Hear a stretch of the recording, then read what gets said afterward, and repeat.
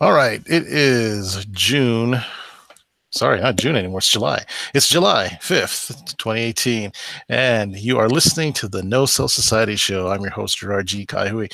And joining me again this week is my good buddy, my partner in crime, my tag team partner for the evening, Dave Drashev. Hey, Dave, how's it going? How's it going, everybody? Good. So we had a pretty interesting week last week. This week was Independence Day, and we all got to celebrate it. Like I said, we kind of relaunched this show, putting out new content here. One of the things that we forgot to kind of mention that we saved for this week was the passing of a local native here in Colorado, Big Van Vader, also known as Leon Baby Bull Power White, and got some other news as well. Former Tough Enough contestant winner Matt Capitelli also passed away. So we're going to kind of reflect a little bit on both of those gentlemen tonight. Let's start first with Big Van Vader. For me, I was actually living in Japan when I saw Vader's debut. And that was kind of crazy because here, Antonio Inoki was kind of untouchable. Here comes this guy, and he had the big mastodon H.R. Geiger looking mask kind of thing, and he kind of carry it out to the ring, and you put it down, do his Vader hand signal, and then the steam would shoot out. So it was a very interesting look. But it took me a while because I actually watched Leon Baby Bull Power in the AWA when I was a kid. I actually saw him wrestle a little bit there. So it took me a while to put the two and two together. And, I thought the guy was a beast, was a monster. Definitely his win over Inoki was one of those crazy, like, wow, you'd never think that would happen. That's like Hulk Hogan losing in the 80s. It was a rare occurrence. And so, I got a chance to watch and follow him through WCW, WWE. I always thought he was an entertaining big man. And it wasn't until later on that I was able to kind of see that infamous Stan Hansen versus Vader match where Vader got his eyeball knocked out, had to have it shoved back in his face. But despite being in the Colorado independent wrestling scene, I've never had a chance to work with Vader or be around Vader, although there's several guys that I know that have had the opportunity, as well as a couple of guys that were actually trained, or one particular wrestler that was actually guided by Vader when he was in Japan. So I mean, that was my kind of brief run with Vader, was through peripheral friends. How about you, Dave? I remember seeing him early on. Well, not early on, but I mean, there's a really awesome period in WCW back in the like mid '90s. Before like Hulk Hogan came in, and that they kind of started going that direction with the company. But I remember there were a lot of really good feuds between like him and Sting, him and Flair, him and Cactus Jack. Right. I mean, that's one of the ones that sticks out. And I mean, I don't know. It kind of has like a following and not a following depending on who you ask. But like I always remember like it was Cactus Jack. He got power bombed on the concrete by Vader, and it caused amnesia. And there's that whole storyline. But it was like, oh man, what a heel! But this guy was so cool because again, he had this mask. I remember Right. he would like come down the ramp back when they used to do like a Clash of the Champions, and he's like talking into the camera, like John Cena does today, but he's talking to like Jesse Ventura, who's like the heel announcer, and he's like asking him what time it is. He's like, what time is it? It's fair time. And I just remember thinking like, man, this is a bad dude, because I mean, like he looked like he was out there to not mess around, and looked like he was like a legit bad dude. Right. I mean, he's a big man, so I don't know if he's going to like win any, sprints or cardiac, exercise events. But I mean, as far as like two guys in a square circle, like hitting each other, he was just like, oh man, it looks like he's really knocking the crap out of these guys. And I mean, it's one of those things where I mean that there's good stuff too, where it's like the White Castle of Fear with him and That Sid was good. Vicious person. I mean, like if you like bad movies like I do, you can watch that footage like on YouTube, and you're just like, oh, this is awful, man. Right. But you see some of the stuff with him and Flair, and again, it's like he's like this pure heel versus Sting, who's this pure baby face, and it's like you couldn't have asked for a better feud. I'm surprised White Castle didn't even sue, over. Yeah, right. I just remember, and then I saw a few months ago there was an episode of Baywatch where it was like him and Kevin Sullivan and Ric Flair versus like I guess it was like Jimmy Hart and Hulk Hogan versus and like David Hasselhoff. So there's like the babyface side, but it was just like, oh man, it's Kevin Sullivan with his big old painted on eyebrows, and right. Ric Flair is going into H mode, and here's Vader just being like a badass. But yeah, man, I mean, being like a horror fan, like seeing that dude come down in the mask, and you're just like, this thing is shooting like smoke everywhere. Just like, what the hell is this? This is awesome. What about this time in WWE? I mean, it just kind of seemed like, you compare Vader to WCW Vader versus WWE Vader. Mm-hmm. I feel like they dropped the ball severely on him in WWE. I feel like because maybe he wasn't like a Vince guy, like he came in kind of with a known past and reputation. They didn't give him a fair shake. But I mean, there's good stuff. Like I remember, like when he first came in, there was this confrontation with Gorilla Monsoon, who's like the I guess the replacement for like Jack Tunney as like president of WWF at the time. Right.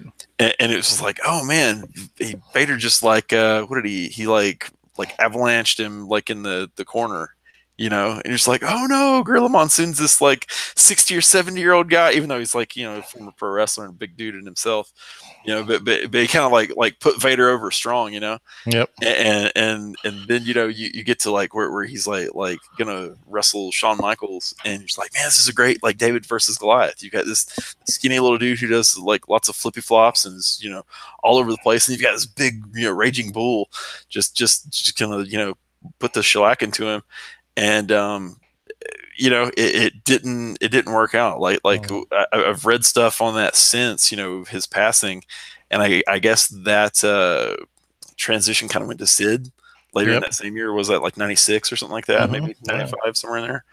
But it's right around the time where it's like Bret Hart has left to go like make Western TV shows or something, like Lonesome Dove or something, and Shawn Michaels is the guy, him and Super Sock, like that. I want to say it was like summer of '96, if I'm right, because that was like Stone Cold wins the King of the Ring, like right before, and then '97 like that explodes, but that's also the same year like Bret Hart leaves. So I want to say it's like '96 if I'm right there. Yeah, it was kind of funny, but because I mean, didn't Vader have like 2 runs in the WWE? I know there was the one with like Jim Cornette, which was really good. Well, he was also managed. Well, I thought he was managed first by Harley Race. That was in WCW. Now that run was fantastic. Okay, I thought he. Harley Race is like an awesome talker and awesome former world champ, and then he's got that raspy voice, right? And then you've got Vader in there, and just like, oh man, he's hell's gonna break loose when these guys hit the ring, Mm-hmm. But I mean, that was like really the best time to me for like Lex Luger was when Harley Race was the manager. True. Like Curtis Hughes was like the bodyguard, and you're just like, damn man, these 2 big dudes, and you got this guy, the total package, Mm-hmm. Back before he was like a tweener when he came back at like the Mall of America, and oh god, it's Lex Luger, what's he doing here? It's crazy. It's weird because like even like listening to Jim Cornette talk a little bit about Vader, I guess from his standpoint, him and Vince just didn't really understand each other. Mm-hmm.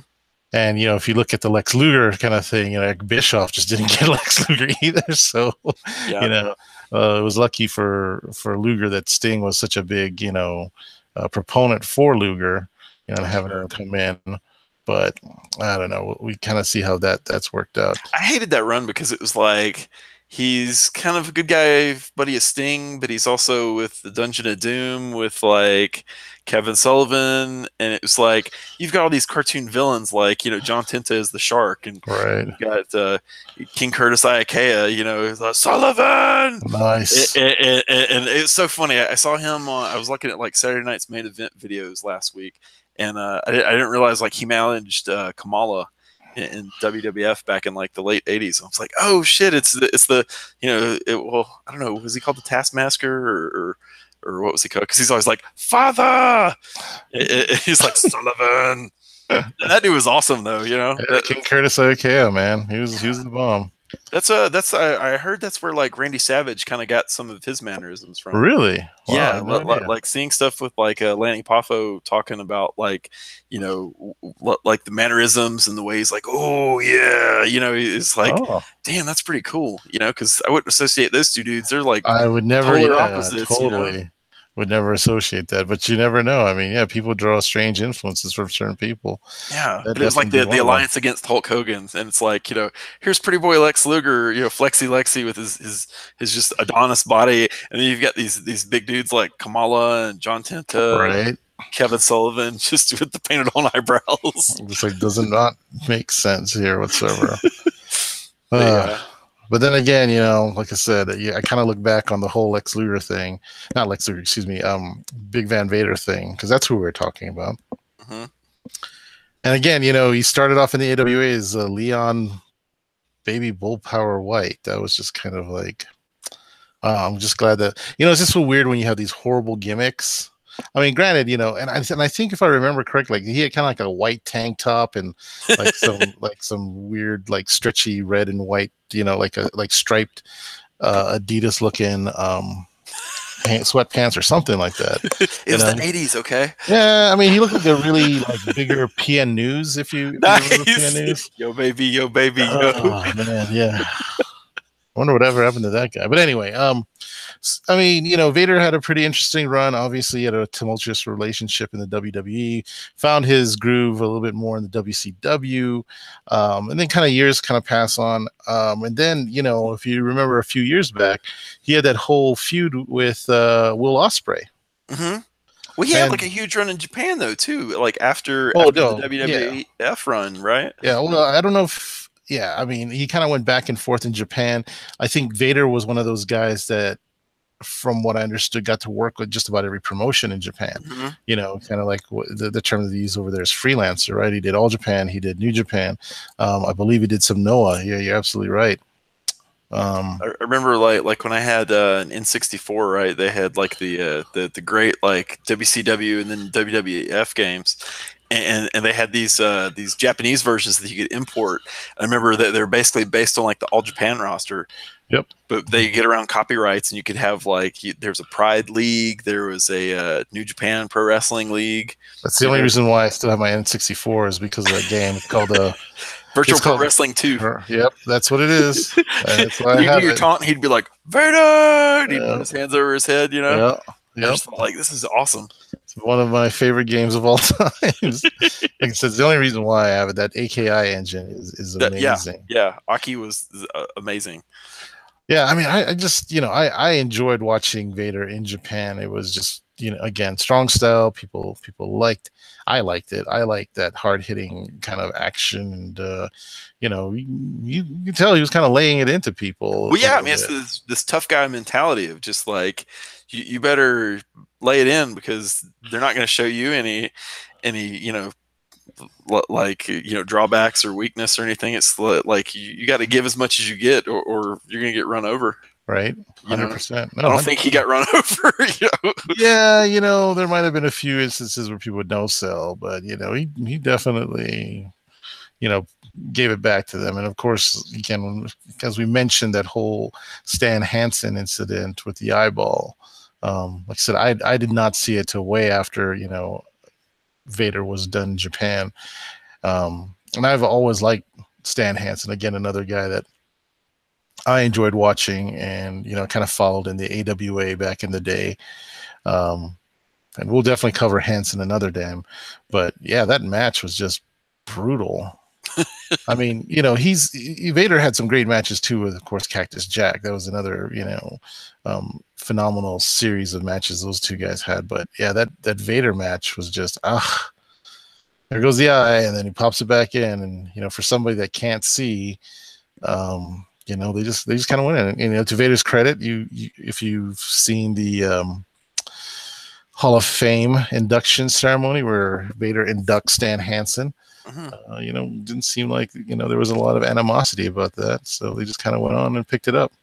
Yep, two tough dudes, fish out of water, kind of overseas, just like, hey man, you got to do what you got to do, right? Yeah, I mean, there's the famous story about like him, being in that match with Mick Foley, and it's like, well, you can either stay behind and get your ear sewed back on, or you can go on to the next night and wrestle Vader for the championship. And it's like, oh, that's another good one, right? Yeah, the whole Vader ear thing, right? With Mick Foley losing his ear in a match. I mean, it just like adds to the credibility of Mick Foley being a tough guy, where it's just like, dude, this guy had part of his ear fall off and or tear off or rip off or whatever, but it's like he just kept going, and it's just like that's what they did. It's WCW back in the day, right? I think it was in Germany. I want to say it was when that story was. From what I understand, it was Germany. Yeah. Again, I think somebody posted that match online. I don't remember 100%, but yeah, I believe there's a point in the match where you can actually see him get tied up and then pull himself out of the ropes. Nice. Yikes. It's amazing some of the old stuff you see online. Like I'm friends with Gary Capetta on Facebook. Oh wow. And Gary Michael Capetta. Yeah, Gary Michael Capetta. Wow. And he posted a few days ago, basically it's footage of him from, I want to say it was July 3rd, 1991 or something. And he's announcing to this crowd that like Ric Flair has been stripped of the world title over contract disputes. And this is like, I guess when he was going to like WWF back in the day. And it's like, oh man, wouldn't you hate to be the guy to deliver that news? And you just hear the fans booing, but somebody had a video camera in the arena back then, and when it was like, illegal, right? Yeah. It's doing total fan commentary of like, oh, the audience doesn't like that. And he's like, he posts this on Facebook, and he's like, the fan commentary on this is priceless. Man. But it's one of those things you're like, man, you find this stuff like 20 plus years after the fact, and it's just kind of funny to go back and watch it. Things that have happened. But I know I kind of prematurely brought it up, but that was the last big Vader news that I heard of, was when he was getting into an online feud with Will Ospreay over the styles of things, and that ended up leading to an interesting development where Vader was gonna wrestle Ospreay in the UK, right? And suppose he was gonna do the job. But then things changed once Vader got there and was like, no, I'm not jobbing to you. Man. And Will Ospreay, being the guy that he is, obviously, a lot of people say, well, what the hell is he going to do as Vader? But he went along with it, did the job to Vader, and supposedly everything was good, but apparently not. Do you remember any of this happening? I remember. So I want to say this is coming out of like Will Ospreay and Ricochet's matches, right? Correct. Like they had these like awesome matches in like New Japan, I think. And he starts getting on Twitter, and they get into some beef, and they're like, well, cool, we'll turn this into a feud and get some money out of it. Right. And it sounds like Ospreay does the job for the first match, which is, you let the vet heel, win the first one, because the baby face has got to come back later. And then there's no follow-up. I mean, this is it's like Hulk Hogan and Shawn Michaels. It's like, nah, brother, I'll get you on the next one. Right. There's no follow up. There's no next one. Which is another thing of like going back and looking over the Hogan, WCW Vader feuds. Like it's like, man, these really sucked, because like there was one where it was supposed to be like I think Vader and Hogan in like a strap match. And Ric Flair comes in dressed as a woman, and Ric Flair takes the pin. So it's like Vader's too stubborn to do the honors, and Hogan is Hogan. So it's just like somebody's got to lay down, man. That's not how this works. But I This is mean, the reason why I always say Ric Flair is the best wrestler out there, because you know, it's whether he wanted to or not, you know, he's kind of did what he thought was best for the business, or you know, he's a good trooper. Although, you know, on the booking side of things, people have a difference of opinion on that, but yeah. I figure it's one of those things. Once you're over, you're over. I mean, it's like if Bryan Danielson never wins another WWE, match again, he's still the WrestleMania 30 guy with the visual of the crowd just going bananas. Yeah. And it's like, that dude's over. Like, he doesn't need to. Like I want him to be like the guy, him or Joe. Those are my two guys right now. But it's like, does he need it? Like, I think for fans need it. You know what I mean? Fans, you know, the whole thing about old school pro wrestling is that it's about the good guys versus bad guys. And, you know, it's always about the good guys trying to overcome adversity. You know, with the new school of wrestling, that may be a little bit different. But I think it always comes down to that. Yeah. I think people want to see that title chase, you know? We got to see our guy get the win at the end. Right. Yeah. Right. Other than that, then what's the point, right? Anyone but Roman. Anyone but Roman.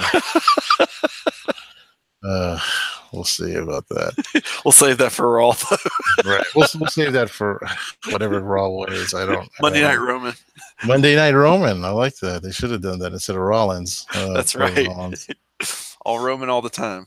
All right. Well, let's kind of jump. Again, rest in peace to Big Van Vader.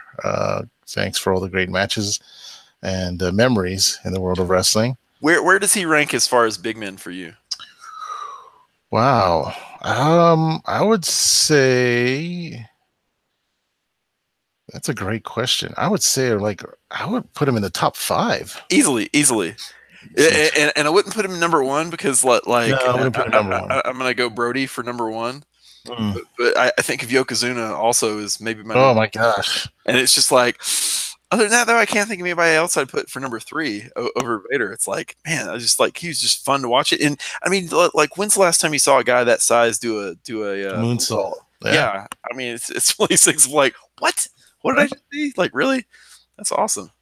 You know, I mean, you know, Kane is kind of up there for big men as well too. You know, just for the longevity. And I think Luke Harper could definitely be up there for. You know, I mean, because he's got that Brody-esque look and style and quality. Plus, he can wrestle like a cruiserweight if he wanted to. But I'm hoping for I'm not hoping for a Rowan injury, but you know, God forbid he find like something he's more passionate about than pro wrestling, and you know, Luke Harper just has to be a solo guy, then push him to the moon. Yeah, but yeah. So like, I guess Undertaker would definitely be in that conversation, and I love Big Show. Like, to me, like, him and Mark Henry are kind of like the unsung heroes of WWE. Like, it's like they'll just put anybody over because it's like, dude, I'm 7 feet tall. I can't fake being a giant. You know. Well, especially the shape that he got into. You know, obviously Braun Strowman's going to be in that conversation, but still, I mean, you know, I'd like to see Big Show get at least another decent run. Just because of the shape that guy's gotten into. Yeah, I hate the Shaq WrestleMania match didn't go through. Not that I was in a hurry to see that, but it's like, with the amount of work that guy put in, like I feel like he deserves that WrestleMania paycheck at least one more time. Yeah.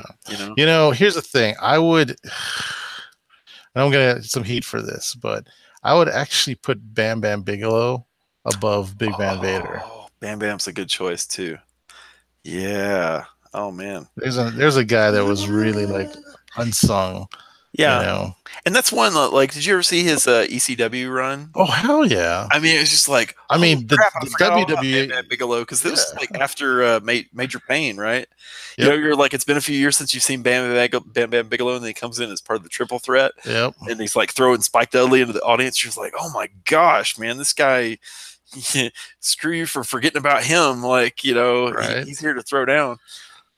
That's what I hated. It was like, you know, the WWE run. Like, I remember that whole instance where like all the managers were saying like, I've got this new guy and he's the best and he does cartwheels and his name is Bam Bam Bigelow. And you're like, okay, all of these managers want Bam Bam Bigelow, you know? Yeah. So I thought it was a great kind of storyline. Slick was after him. It's like, oh man, Slick's Fuji, Heenan, everybody was after him. And then all of a sudden it was like, you know, we forgot about him. And then, you know, here's where, like, you know, as a kid, you know, like my philosophy as a kid was that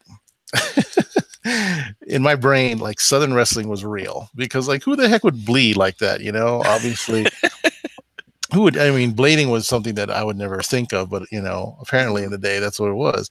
And growing up in Hawaii, there's a lot of guys that look like a lot of Southern wrestlers, just kind of dad bods that Yeah. can really kick ass. Yeah, so and then when I started watching WWE, I was like, okay, this is more like not, I don't want to say rehearsed, but it's more like sparring. It was to me, as a kid, like doing a little bit of martial arts, it was kind of like, oh, okay, this is like when they practice like what we call randori, and they're doing it, but they're not really hurting each other because the matches were like so spot on. Like it starts and it ends in like 5 minutes, or it's like 10 minutes, and it's always it's very conclusive. Where like Southern wrestling, sometimes like all hell would break loose, and you get like disqualifications, and people would throw chairs in the rings. Like they're like, there's no way this can be. I mean, in my child brain, there was like no way this could be fake. So I always thought that like Southern wrestling was like the minor leagues, and everybody wanted to get to WWE to get the big paycheck.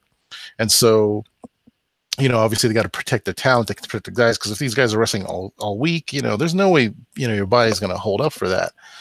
But it kind of confirmed my suspicions when Bam Bam Bigelow had to put what's his name, LT Lawrence. Oh yeah, Lawrence Taylor. That guy was so blown up in that match, and I was like, "Oh my god!" I mean, you had all those guys trying to carry him. Like the gimmick after that, where he came out and he's like the fiery Bam Bam Bigelow, and he had like the little like flamethrowers. Yep. It was so bad. It's so bad, but I mean, you have to watch that Lawrence Taylor match with Bam Bam Bigelow just to see how talented a guy like Bam Bam Bigelow is. I mean, I don't think anybody else could have carried Lawrence Taylor the way that Bam Bam Bigelow did. Yeah. At the time, I don't think anybody could have been like. Everybody's like, "Holy crap, this guy is like, I gotta," it's kind of like the whole Roddy Piper, Mr. T kind of thing, right? Mm-hmm. But there's no way. Again, there's just. I gave Bam Bam a lot of credit, but then what happened to him after that? There wasn't anything, right? I mean, so he did like the plasticky fiery gimmick. It's kind of like the Ricky Steamboat gimmick, right? Like where he came out with like the headdress and the wings and the. It was just like, nah, man, he was just like a badass athlete before. Like he doesn't need, you to lower the lights so he can like spit some alcohol into the flame or any of that bullshit. It's like this guy is over. He's a legit tough guy for having a flame tattoo on his head and doing cartwheels with 300 plus pounds. Speaking of Steamboat, he just recovered from hip surgery, so best of luck to Ricky Steamboat. But yeah, I mean, Bam Bam Bigelow was one of those guys that really didn't need to have that gimmick. When he became a face, wrestling with Sir Oliver Humperdinck as his manager. I thought that was incredible, but I remember that they brought him in like on the Hogan Survivor Series team, right? Where it's just like him and like I think Ken Patera and like maybe it was Hacksaw and Demolition, and they were a baby face, and it's just like, oh my gosh, all these big beef boys that are just ready to kick some ass. Yep. Versus like the Heenan family, and it's like Haku and Andre and like the Powers of Pain. The Powers of Pain. The Road Warriors ripoffs. Yep. Yeah, he's got like the antlers and the animal fur, and you're just like, what is up with this guy? He's a hunter, and then the other guy has like the little staff with the W, and you're just like, and like the little phantom mask, and you're just like, oh, dude, no, not so much. They had their gimmicks. But what I liked about, Bam Bam's run, I didn't intend this to be a Bam Bam conversation. Another guy who passed away before his time. But you mentioned his ECW run, and yeah, I totally forgot about him after the whole Lawrence Taylor thing, and then to see him, as you mentioned, doing all these things, that really reminded me of like what a great talent Bam Bam Bigelow is or was. And yeah, again, just kind of going back to the conversation. Well, they treated him serious, Yeah, they totally it was like did. He was the muscle. Shane Douglas was like the mouthpiece champion guy. Chris Candido was like the technician in the ring. The shit stirrer too. Yeah, totally. The chicken shit heel. And then you've got Bam Bam coming out to like Guns N' Roses, Welcome to the Jungle. You're just like, oh man, you better scatter like when Brody's coming out in Japan. It's just kind of like, oh boy, be ready to move because remember the match between him and Taz. where they go through the ring. The entryway floor part. Yeah. Well, yeah, they did both of those. Yeah. So I guess one was maybe not so planned, but it's wrestling, so it's probably all planned. Right. and then they do the one on the entranceway, and it's totally Joey Styles. Oh my God, it's just amazing. No, definitely Bam Bam Bigelow. I thought really made Taz look like $1 million as well. And that's credit to Taz. I mean, that's credit to Bam Bam. I mean, again, yeah. Best big man out there, I would definitely put Bam Bam Bigelow in that race, and then below that Big Van Vader. And again, like I said, I'm sure some people will be upset by that, but hey, it's my opinion. Like it doesn't really matter. Let's move on to the other sad passing, Matt Cappotelli. I did get to hear a little bit of Jim Cornette's I guess thoughts on it, and I don't know if you ever watched that season of Tough Enough where him. Yeah, that was one of the seasons that I actually did watch. That was was that like MTV still or USA? It was before it went like online. How eventually totally became NXT. Yeah, no, I believe it was on MTV. John Morrison, right? That was that season. Yep, both of them actually won. So both of them actually won contracts, and then Nydia and Matthews was on that season, right? I think that's right. I want to say it's either season 2 or maybe season 3, because I think Josh Matthews was on maybe season 1. Yeah, I might have that wrong, because I remember Nydia got a contract. There was 2 girls. So Nydia and the other girl. Gosh, I can't remember her name off the top of my head now. Is it Linda Miles? What was her name? She ended up becoming married to Charlie Haas. Oh no, Jacqueline. Jackie. Yeah, not Miss Jackie, but not Miss Jackie. Yeah. Jackie Gaeta. Yes. Jackie Gaeta Haas. That's right. Yeah. Okay. Let me just double check my references. Obviously, Tough Enough season 3, but I was actually like, wow, because I like both of them. I remember, with John Morrison, Johnny Nitro, whatever you want to call him, Johnny Blaze. Johnny Blaze is the best. They should have kept it. Johnny Nitro was awesome, but when they had him do the tryout, and he said, he's a break dancer, and Jim Ross goes like, well, can you do a spinneroonie? And he was all like, a what? And then Jim Ross is like, you're a wrestling fan? You don't even know what it is, what a spinneroonie is? You call yourself a wrestling fan? And he does one anyway. I was just like, damn. I remember that like John Hennigan was like a big like gymnast, wasn't he? Parkour. Okay. But I just remember seeing pictures of him like on one of those, what are they called, a horse? Like they have in the Olympics. Uh-huh. And it was just like, man, this dude's got like wicked upper body strength. Like, the guy is, the guy has the look, the feel, everything. But Matt Cappotelli, he has a heart. He's definitely somebody that could, if he was given the chance to platform, as a baby face, he would definitely knock the socks off of people. That's one of the things I noticed. I saw a post with like some of the Twitter responses to his passing, and not a bad word about the guy. Period. It's just like universally loved. Yep. And it's just like, man, we just kind of missed the boat on this guy. But like everybody loved that dude. So he's very, very positive and just like a joy to be around. Yeah, I know it's sad because there's so much potential in that guy, and again with Cornette kind of using him in OVW at the time. He definitely saw the potential this guy had. It again, had nothing but nice things to say about him and the potential that guy could have had he not been diagnosed with brain cancer. Was he a former OVW champion at one point? Yep. Damn. Man. And again, if you watched it, we all remember that instance where Hardcore Holly. Yep, decided to smarten him up to the business. That's one of the people I didn't see weigh in on Twitter. Like I didn't go looking for Paul's Twitter, but like I mean the very last one was like the Miz, and you're just like, oh man, the Miz is like one of the best heels, still wrestling, and he's talking about how they were supposed to be called up together as a tag team, right? And I just think like, man, how much differently could that have gone, if that had happened? Yep. But yeah, I don't know. You never know how stuff's gonna work out, but yeah, it's very sad. It's pretty sad. All right, I'm looking here. Who was in the cast for Tough Enough season 3? Was Melina in that cast? Is that where she met Hennigan? Yeah. Well, she tried out for it, but she didn't make it. Okay. Because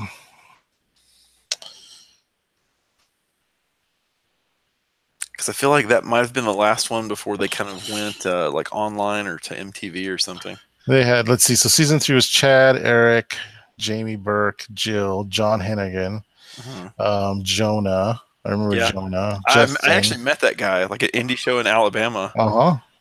And I don't know. I don't want to speak ill of anybody, but it just seemed kind of like, okay, right on. Like, not a good guy. Just seemed kind of like a meathead. Just kind of, I mean, it could have been a bad night or something, but yeah. Oh, okay. Yeah, so I've definitely got everything mixed up. So Tough Enough 3, was John and Matt. And then Tough Enough season 2 was Jackie Gata. Matt Morgan was on there. Oh, cool. So that's another guy where I'm just like, man, that's I feel like there's money left on the table with Matt Morgan.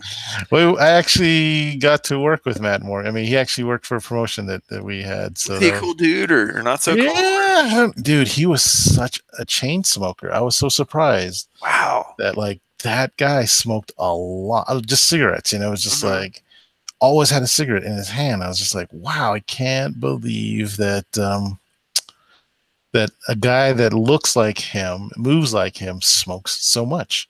But that was my impression. But I remember like seeing him on TNA, thinking like, oh, they're gonna do something with this guy.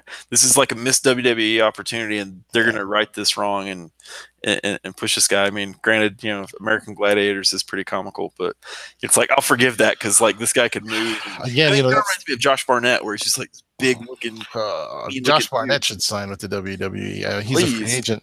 He's a free agent now. He's not with the UFC. But I want to correct myself too. Yeah, I don't know why I was thinking our favorite broadcaster Josh Matthews was in the same season, but now he was in season 1. Sorry, folks. I know I should do a little bit more due diligence before we do these shows. But hey, we like to do things off the cuff and on the fly. So sometimes you just have to be quick. And if it wasn't for the internet here, I would sound really stupid, but that's okay. I'm fine with that.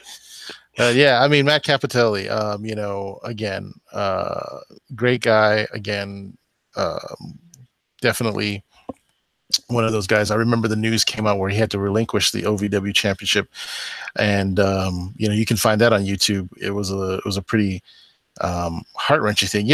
I was never there. Never got to see a little bit of OVW live, but from what I understand, a lot of people really were into OVW. They really follow those guys. They were very passionate about the wrestlers that were there. Like with John Cena, Brock Lesnar, Randy Orton, Leviathan. 2002. They were all behind those guys, and when they had guys like Jeter and Shelton Benjamin's another one. Well, Benjamin and Haas, definitely, Wasn't he was like tag team partners of Randy Orton at one point, right? I'm not sure. I want to say that was the thing, because I remember them wrestling on SmackDown recently, and plug push out Benjamin, please. Yeah, like there's still a guest left in that guy's tank. I still believe he could have a run. It's like if Jeff Hardy gets a run after all he's done, like I think Shelton Benjamin could go. No, definitely. But I mean, with Matt Capitelli, again, such a young age to pass away. Just sad because again, there's a lot of unlocked potential that's there. But again, he was definitely one of those guys that I was happy that won Tough Enough. I would have been happy if John Morrison won it as well, but the fact that both of them were named winners, good on those guys. And from what I understand, Matt will leave a lasting impression on a lot of people. And if rumors serve correct, and I hope this does come true and it comes to fruition, is that it looks, there's rumors that Matt may be nominated for Warrior of the Year next year. So that would be really cool. Yeah, it would have been great if it was during his time here on this planet, but hey, hopefully it will give some well-deserved attention to him and his family, because he leaves behind a widow and I believe a child. But yeah, that's pretty sad. So yeah, kind of piggybacking on that, I'm hoping Vader will maybe be this year's posthumous entry. I mean, that bums me out, because I mean, the Stan Hansen one was what, 2 years ago, right? Right. So they would have the chance to do right by him last year while he's still alive. I guess there's still something going on. I don't know. Yeah. I mean, I don't want to promote any unsubstantiated rumors, but apparently there was some issues with it. So I don't know. It would probably be either him or maybe China. It would be like CM Punk. Yep.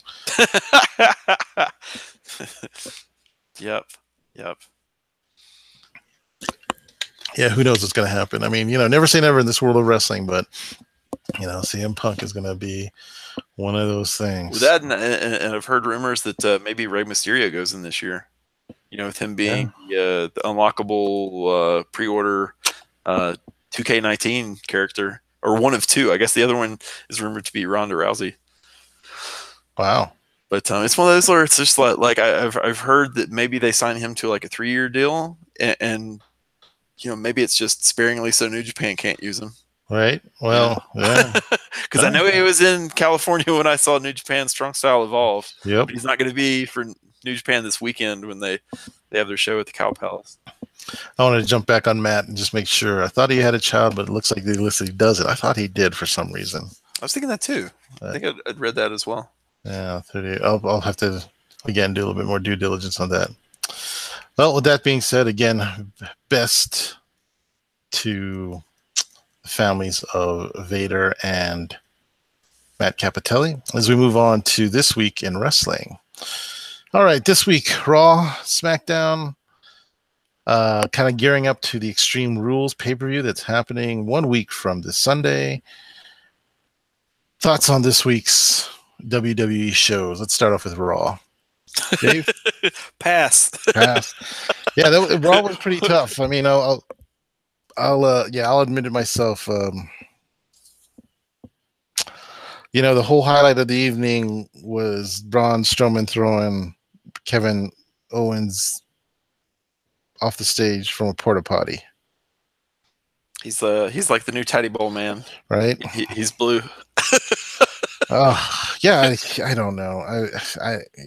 I don't know, man. I mean, it's again, I'm trying to think of any great highlights. I mean, I wasn't really impressed with anything that kind of drove me to be like, I really want to watch the Extreme Rules pay-per-view, as far as to see some type of culmination of the match. I mean, obviously, they have our favorite Baron Corbin wrestling Finn Balor, and again, I don't. I just don't know. It's like I don't really think they need. I mean, it's great that Corbin has the opportunity to showcase himself, and Finn's dig at Corbin being fired from TGI Fridays. I guess I don't know. I just don't. I mean, I love Finn Balor. I like watching him. This whole setup with him and Corbin, it doesn't really get me excited at all. I don't think that's a good TV match. I mean, I wouldn't want to watch that as like the top of hour 3, or it is a final match, final segment on a Monday Night Raw. Yeah, It's tough. I mean, I will, like, oh, well, what do you want to see? Better wrestle Kevin Owens or Seth Rollins? Yeah, I mean, that's a match that I definitely want to see because those two, have a very entertaining match. I'd like to see. I mean, this would probably be viewed as a demotion.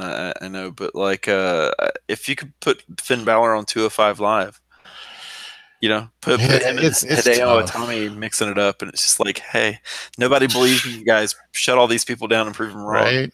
Just burn the house down. You know, we talked a little bit about this last week as far as what maybe SmackDown being a better show, which it is, Mm-hmm. because of the whole Fox deal.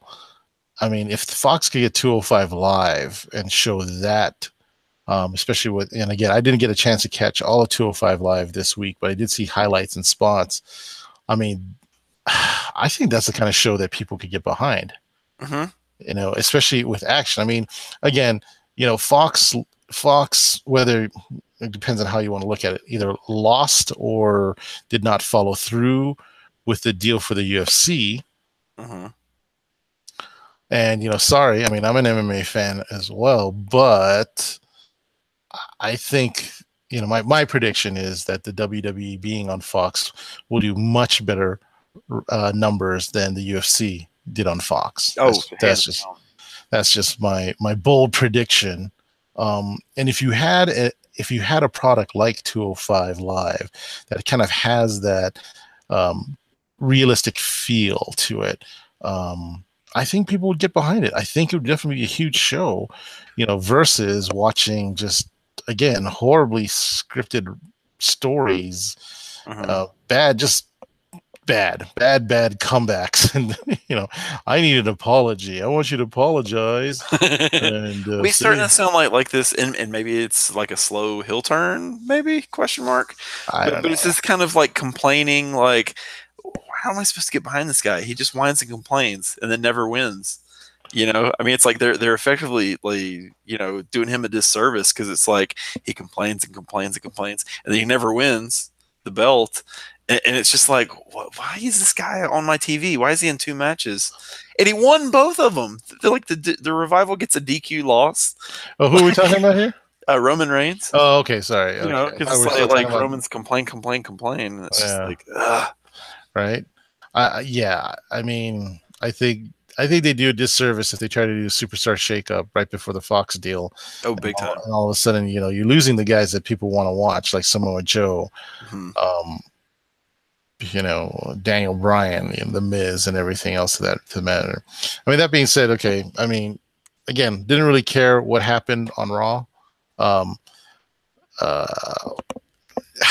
I don't know, this whole booking with Bobby Lashley. It's just, if they're trying to make Roman look like the sympathetic character, they're totally failing, because I sided 100% with Bobby Lashley. Mhm. He's a guy that's, I love the fact that they're just pushing like, oh, Roman has his pride. Roman has his pride. It's called a tag team match. All right. And here's a guy that wants work. And, again, he's standing there. Bobby's like, tag me in, let me do this because, last week you couldn't get the job done.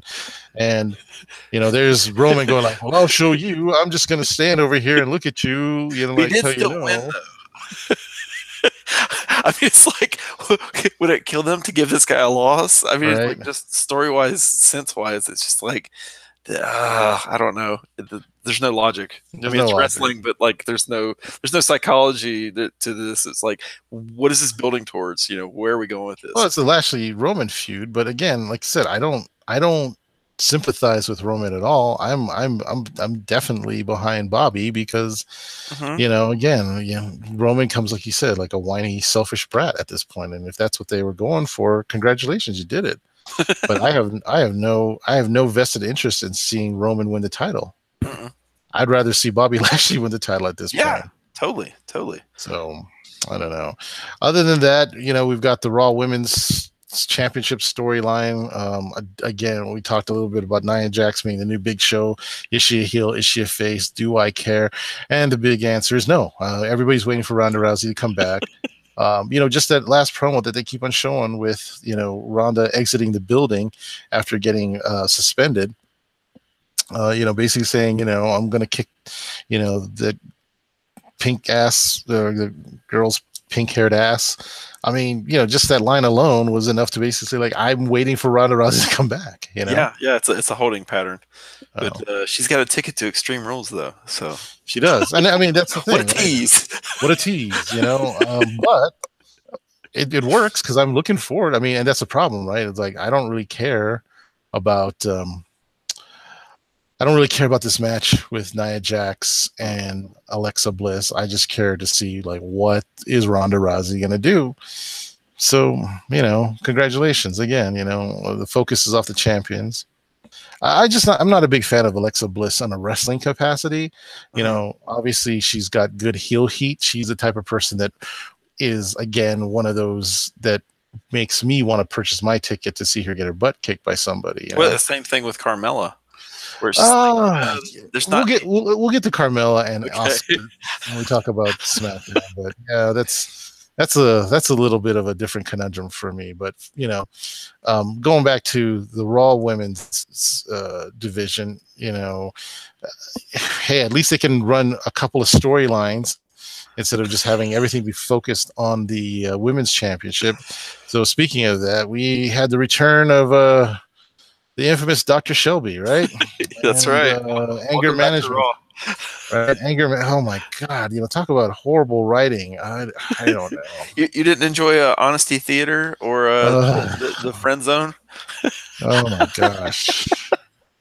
I mean, there's instances where I wanted to like things, and I was just like, I'm not a 15-year-old girl right now, okay? And I don't know if I should say that, but it's just so bad. Well, yeah, my notes are on this sucks in all caps, and this is awful. So yeah, it's I mean, here's the thing. I feel like I have a right to say it because, when you watch their dynamics in NXT, there wasn't a lot of like stage segments. There doesn't, again, there doesn't have to be. They don't have to be at all. I think Corey Graves does a great job of basically painting Sasha Banks as a backstabber and basically, like congratulating Bayley for finally growing up, and understanding it. So there's a lot to be said about, Corey pushing pushing that storyline along for people that have not seen them. But if this is going to build up to another match between them that will rival that of TakeOver, I'm all for it. But at the same time, I'm just kind of like, do you think they're booking this for SummerSlam in Brooklyn and depending on that Brooklyn audience to save their butts? They need to. I think they. I mean, is that like we can just kind of have weak storylines because we're going into Chicago for the next show, and the audience there will save us. It's like they're basically on cruise control as far as the writing goes. It's like, well, they'll just put on a good match, and the audience will forgive them because they're a good audience for wrestling. I don't know, because on the one hand, it's like, what's going on? Because if Finn Balor is making money for the company with his merchandise, I would assume Bayley is, because look at all the little girls that are wearing her gear. You know what I mean? Mm-hmm. Well, Sasha too with the what do you call them, the legit boss? I mean, don't they sell those? They do, but I mean, I see a lot of girls wearing the wristbands. Basically, doing all the hugging things like that. Mm-hmm. One of the first NXT shirts, well, the only NXT shirt that I have right now was purchased by my wife because she got me can I get a hug shirt? So, I saw a guy the one time I went to San Diego Comic-Con, this is 2 years ago, there was a dude I took a picture of, it had a purple I'm a hugger shirt. And I was just, dude, can I get I got a picture of him. There's a Bullet Club shirt, a Kitty Mega Cleaner shirt, and so it's like anyone that had wrestling merch on. I mean, the number of people that have wrestling merch on right now is incredible, right? Mm-hmm. So I don't know. You would think that, hey, we're sitting on a gold mine with somebody like Bayley, but apparently not. And again, I don't know how well Alexa Bliss's merch is doing. I'd be interested to see that. But I mean, I know she's got her little Miss Bliss shirts, and so people are pretty big into that. I wonder if they do like those kind of skeletal Freddy Krueger type glove, or she doesn't so much do that anymore, I guess. No. But that was a thing for a minute. Yeah, and NXT, yep, the whole Freddy Krueger gear. Little Miss Bliss. Yeah, I don't know. I don't know. Raw was just kind of one of those things where it's, again, I wasn't invested into the product at all. You know, again, God bless Kevin Steen. Um, you know, he's making this feud with Braun. Again, I don't understand why they're feuding anyway. Um, because it seemed like, you know, it almost seems like Braun is kind of bullying Kevin, Yes, he's totally the heel in this feud. right? I This mean, I've heard this compared to. Do you remember when the New Age Outlaws pushed Terry Funk yep, or Chainsaw Charlie and Cactus Jack off of the Raw stage in the dumpster, right, and it was just like, oh my god, you know that they've killed these two people. That this is essentially the same thing. right. It's like stupid human tricks because Braun takes 10 minutes to bring him from the back, but you know, is this punishment for getting on the interwebs with Shania Twain? Is this like you went outside the company and got internet hits without our approval, so now you're going to be like the blue toilet guy for Right. next week? I have no idea what's going on. You know, it's like, come on. I mean, yeah. I mean, I think Kevin Owens is money. He's definitely got that. He's got that big fight feel if they allow them to do it. I'm just trying to figure this out. I mean, because it's like, here's a guy that was feuding with Shane, right? Here's a guy who was feuding with Daniel Bryan, and you know, second Universal Champion, handed to him by Triple H, obviously. Well, this makes me long for the days of ECW, where I think like, man, if Paul Heyman was booking this guy, he would be like the meanest heel champ in wrestling, Or just, I mean, dirtiest. You know, if he has to cheat to win or anything like that, like there's nothing. You know, so at Extreme Rules, like if Kevin doesn't get a win, I'm just gonna like, all right, well, this is kind of like a weird match. You know, like well, what I almost wish they would do is okay. So you have Brock Lesnar shows up like whenever. That's like the gimmick of like, he's never around. But like in the UFC, if they're months at a time without a championship match, they do an interim title. Right. And it's like maybe Braun is the guy on TV, or maybe Roman is the guy on TV, or whatever. But it's just one of those things. And then you can do the Brock Lesnar match where he comes back and it's like one guy's got a belt and the other guy has a belt, and it's going to be a unification match or something where it's if you want to treat it like it's real competition, But it's just like, man, this is all such a holding pattern though for SummerSlam, right? And then that'll be a holding pattern until the Rumble in January. So they kind of fall lull, for wrestling. I don't know, man. Well, let's get off of Raw because I was just really kind of like, what the heck am I doing watching this right now? Let's get on to the better show. Let's talk a little bit about what's happening with SmackDown Live. Let's start off since you kind of jumped to Carmella. I was not a big fan of that whole match with her and Asuka because for the Money in the Bank. Mm-hmm. I just thought that I don't know what it is. It's like it's the same thing that happened with Emma, where it was a very kind of like competitive match, and it's like, well, you're training Asuka to be this badass, and here there's like a number of times where I'm like, why isn't Carmella selling this move? Why isn't Carmella selling that? And then this week we get James Ellsworth, and I was like, this is how that match should have gone at Money in the Bank. You know what I mean? Where like Carmella was afraid, getting her ass kicked, being that chicken shit heel. Yeah. I mean, I'm not trying to put down the fact that, Carmella can't be a capable wrestler, but it's like one of those things where it's like, here you're trying to, make this, or you're trying to make Asuka look like this, I don't know, force of nature kind of thing, this intimidating, and all of a sudden it's like, okay, well, she's kind of, Carmella's holding her own. I mean, she got a cheap victory over Charlotte when she first got the title with the help of the Iconics. Mm-hmm. And then, their next match was a little bit more competitive, but it was almost kind of like a fluke that she got the title because, Charlotte kind of hurt her leg. Mm-hmm. And now all of a sudden she's having this like competitive match and, not selling anything to Asuka and Money in the Bank. I'm like, what's going on?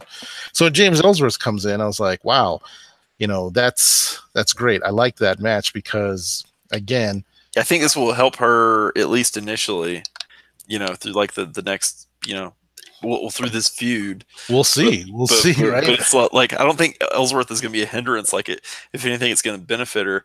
But like this week they have a double count out. Right. And it's just like, this is just pissing away time until they have a rematch next week, which is the go home show for Extreme Rules. Right. And it's like, if they have their head out of their butt, they'll have Asuka go over. But at this point, it's like, will they? I mean, Yeah, that's my like yeah, that's my concerns. Like, are they? What's going on here? Because if they don't want, I don't know what they want, but it's just. And my next question is, what's next? So, say she beats Asuka, which I wholeheartedly think they'll do, because it's like, well, I like this person, so obviously they're not going to get a push. That's Right. my own personal logic. It's like, I'm a huge Asuka fan, so Well, she's here's going the to get thing, pushed. right? Because she can't speak English well, she can't cut a promo, whereas Carmella can. Mm-hmm. So damn wrestling. They just want, and that's what happens with Alexa Bliss. As you asked me, like, what do I think? Yeah. Here's the thing: they got them because they can cut a promo. Now, a lot of people on certain sites want to say, well, she slept her way to the top. If you're a publicly traded company, that's one thing you don't want to have happen, right? Is basically any type of rumors where there's sexual misconduct happening between the talent and the executive of a publicly traded company. Mm-hmm. So I'm just going to say no. But does she have a look? Sure. Oh yeah, of course. People are attracted to her. Can she cut a good promo? Sure. Is she the most technically sound person in the ring? No, not by a long shot. But What's when you have to go 4 to 6 weeks between the next big show or big match, and it's like, you is can she only. selling matches though? I mean, do I really want to see her wrestle? Well, no, We just want to see her get her ass kicked by that's, Ronda Rousey, but yeah. that's about it. But yeah, I feel like Carmella looks great. She's great on the stick, but I want to see somebody who can wrestle. Right. Like my favorite match from WrestleMania this year was Asuka and Charlotte Flair. Mm-hmm. Even though Asuka didn't get the win, it was just like, that was still a fun match. Right. You That was a weird match too, as far as like how that match ended and how that she got the pin. So I don't know. It's kind of weird how I'm glad they built it up, but then the payoff wasn't there for me. I don't have a problem with Charlotte winning. It's just the way that it's with how she won. I was just kind of like, oh, okay, well, that's weird, but hey, it's WWE booking. What can you do? If we all like their booking, there would be nothing to say. But then again, it would be called NXT Takeover at this point, right? That's right. I feel bad for criticizing it, but then again, when you have a product like NXT, which I'm sorry, it's for the wrestling fan. I could care less about these horrible promos and stories. Again, just like with ECW, a lot of storytelling was done in the ring. I mean, I still remember one of my favorites from ECW on TNN was when Tajiri was going to get up against the network. And Tajiri couldn't cut a promo. I mean, he could in Japanese. I mean, I always loved it when he started cursing in Japanese and Spanish. Well, that's my favorite. That's the thing with Asuka. When she gets like so frustrated, she starts just going off. Yeah, like, I don't know what she's saying, but she's really pissed. I mean, she conveys emotion. It'd be awesome just to have like a manager for her that's a voice piece, and she just goes off and have somebody just like say something totally opposite. Well, she's very concerned at this time about your well-being, or something at that point. But is there a Gary Hart to her Muda? Right? Exactly. Why not? And then having like, I don't know, getting back to that Tajiri story, Callis is kind of confronting him. I think it was Callis and Carino and all these guys, and basically Callis is saying that, or the Jackal saying that there's nobody to kind of help you out, and out of nowhere Tajiri pulls out a can of beer and pops the top, and then all of a sudden Sandman's music hits. And it's like, this is fucking brilliant. This is amazing. It's like here comes a beer signal, and then here comes Sandman, and Sandman comes out to help Tajiri. I was like, it was creative booking, but I was just like, geez. I mean, those are the kind of things that are still in my mind. Whereas now on SmackDown we've got Team Hell No reunited, and All of a sudden now, What a better Daniel way Bryan is like from, nice, easygoing guy who likes to wrestle to like, oh, I need anger management again because, I mean, I get where he was going. It's like, when have you always supported me? But, like on Talking Smack, we got to see his little sarcastic personality. Here it's kind of, he's regressed into that. And I get it. It's for storyline purposes. It's but one of those things come like on. once you see him on Talking Smack, you can't unsee him on Talking Smack. Right. Like that's out there. That's like WWE canon, and you're just like, yeah, but it was better when you guys did it like this. Right. And now it's like this kind of G-rated version. But like they had the Bludgeon Brothers come out at the very end of the show, and nothing happens. Right. Like it's like, well, ooh, how anticlimactic this. Even had the Usos come out and refer to them as Sweet Beats again. Oh, it's like, that was the best. Like I was hoping there was going to be like they would be in the main event with. That's the one thing that I really loved about SmackDown Live is like, oh, now we're gonna throw the Usos again. Because we have nothing to do with the Usos. Well, they had such good chemistry on Talking Smack. They were always like kind of making him like laugh. But the fact that I thought it was a given that this is now going to be a 3-way match and it wasn't, I was like, okay, thank you. Thank you for actually swerving me. I thought you guys were going to have them work in. That's not to say that between now and Extreme Rules happens that it couldn't happen. It's just that night I was just really shocked and surprised that they did not. Add them to the mix. So good on WWE booking, whoever decided that. Thank you. Yeah, let's see. Had a Shinsuke Nakamura promo this week, but I guess they're going to keep him out of the ring until the actual show. Is what I've heard. Good. I like Shinsuke Nakamura. I hope he makes a big impact. Don't want to see him as. I want to see him as a champion, but again, it kind of sucks that he left New Japan as their Intercontinental Champion, only to come to WWE and become their Intercontinental Champion. He's like the opposite of Chris Jericho, right? Taking it across the pond. Well, if Nakamura decides to go back, I mean, that guy's money.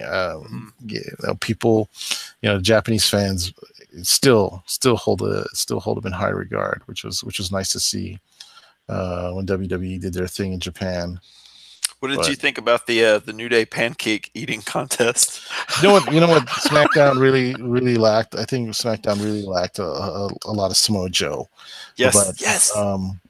But yeah, I mean the pancake eating contest. I don't know what they're doing with Sanity. I really don't know. I mean, I don't know what they're doing with Sanity. I don't know on Raw what they're doing with the Authors of Pain. That was cut out of the Hulu portion this week as well. The pancake eating contest? No, the Authors of Pain.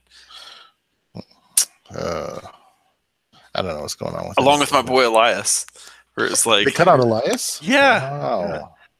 Wow, Elias's money. He got done for Dr. Shelby. Man.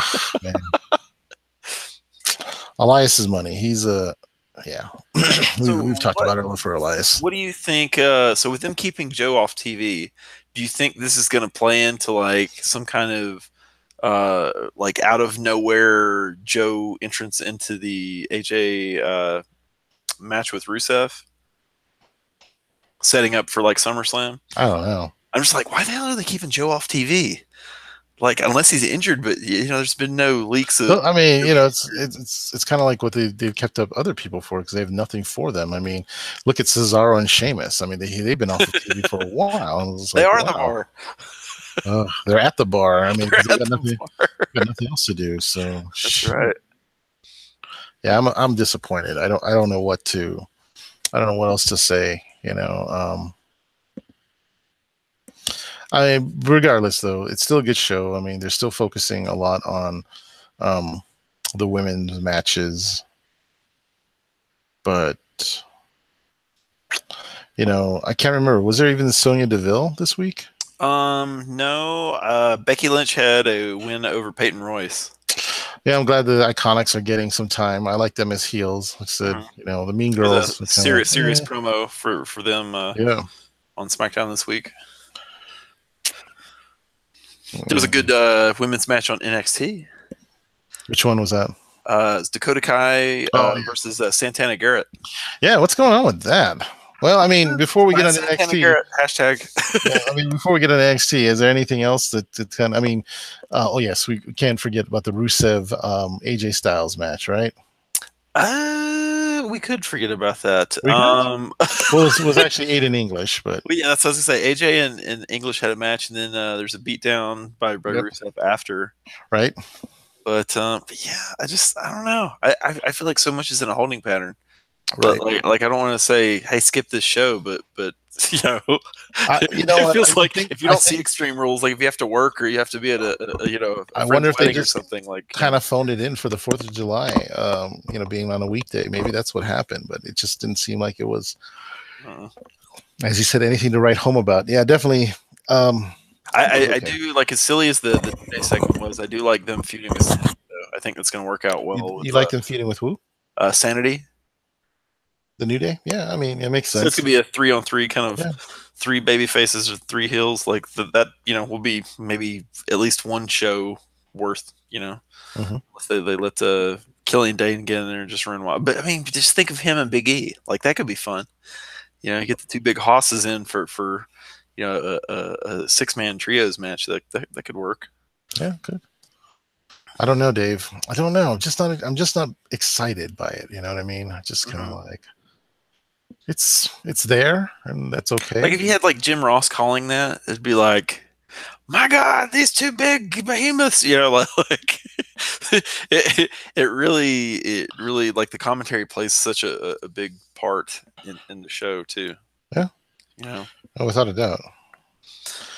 But again, I'm just not excited about it. Until something major or dramatic happens to kind of sway that.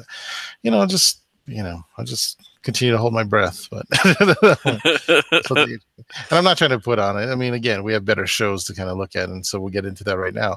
Oh, yeah. You had mentioned NXT. So NXT again this week. Yeah, some fantastic matches and storylines. Again, Santana Garrett. What's up with Santana Garrett, man? I'm wondering if it's on her. Like, I have to think they would have offered her a deal at some point, as much as she works for them. And I wonder if she's just like doing indie shows and happy living the indie life, or getting the occasional TV exposure. I don't know. The funny thing is that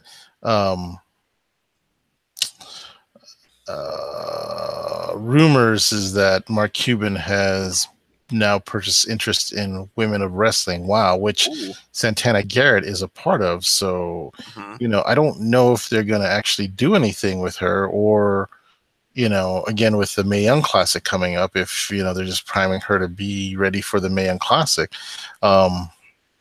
Yeah, that was one of my big picks last year for the Mae Young Classic was, Santana Garrett amongst, I don't know what it is about Santana, but obviously they're not a big. I'm not. I shouldn't say they're not a big fan of her, but it just seems like, well, they're not really into pushing her. I don't know. There's some great women in there. It could be something that obviously we're not privy to.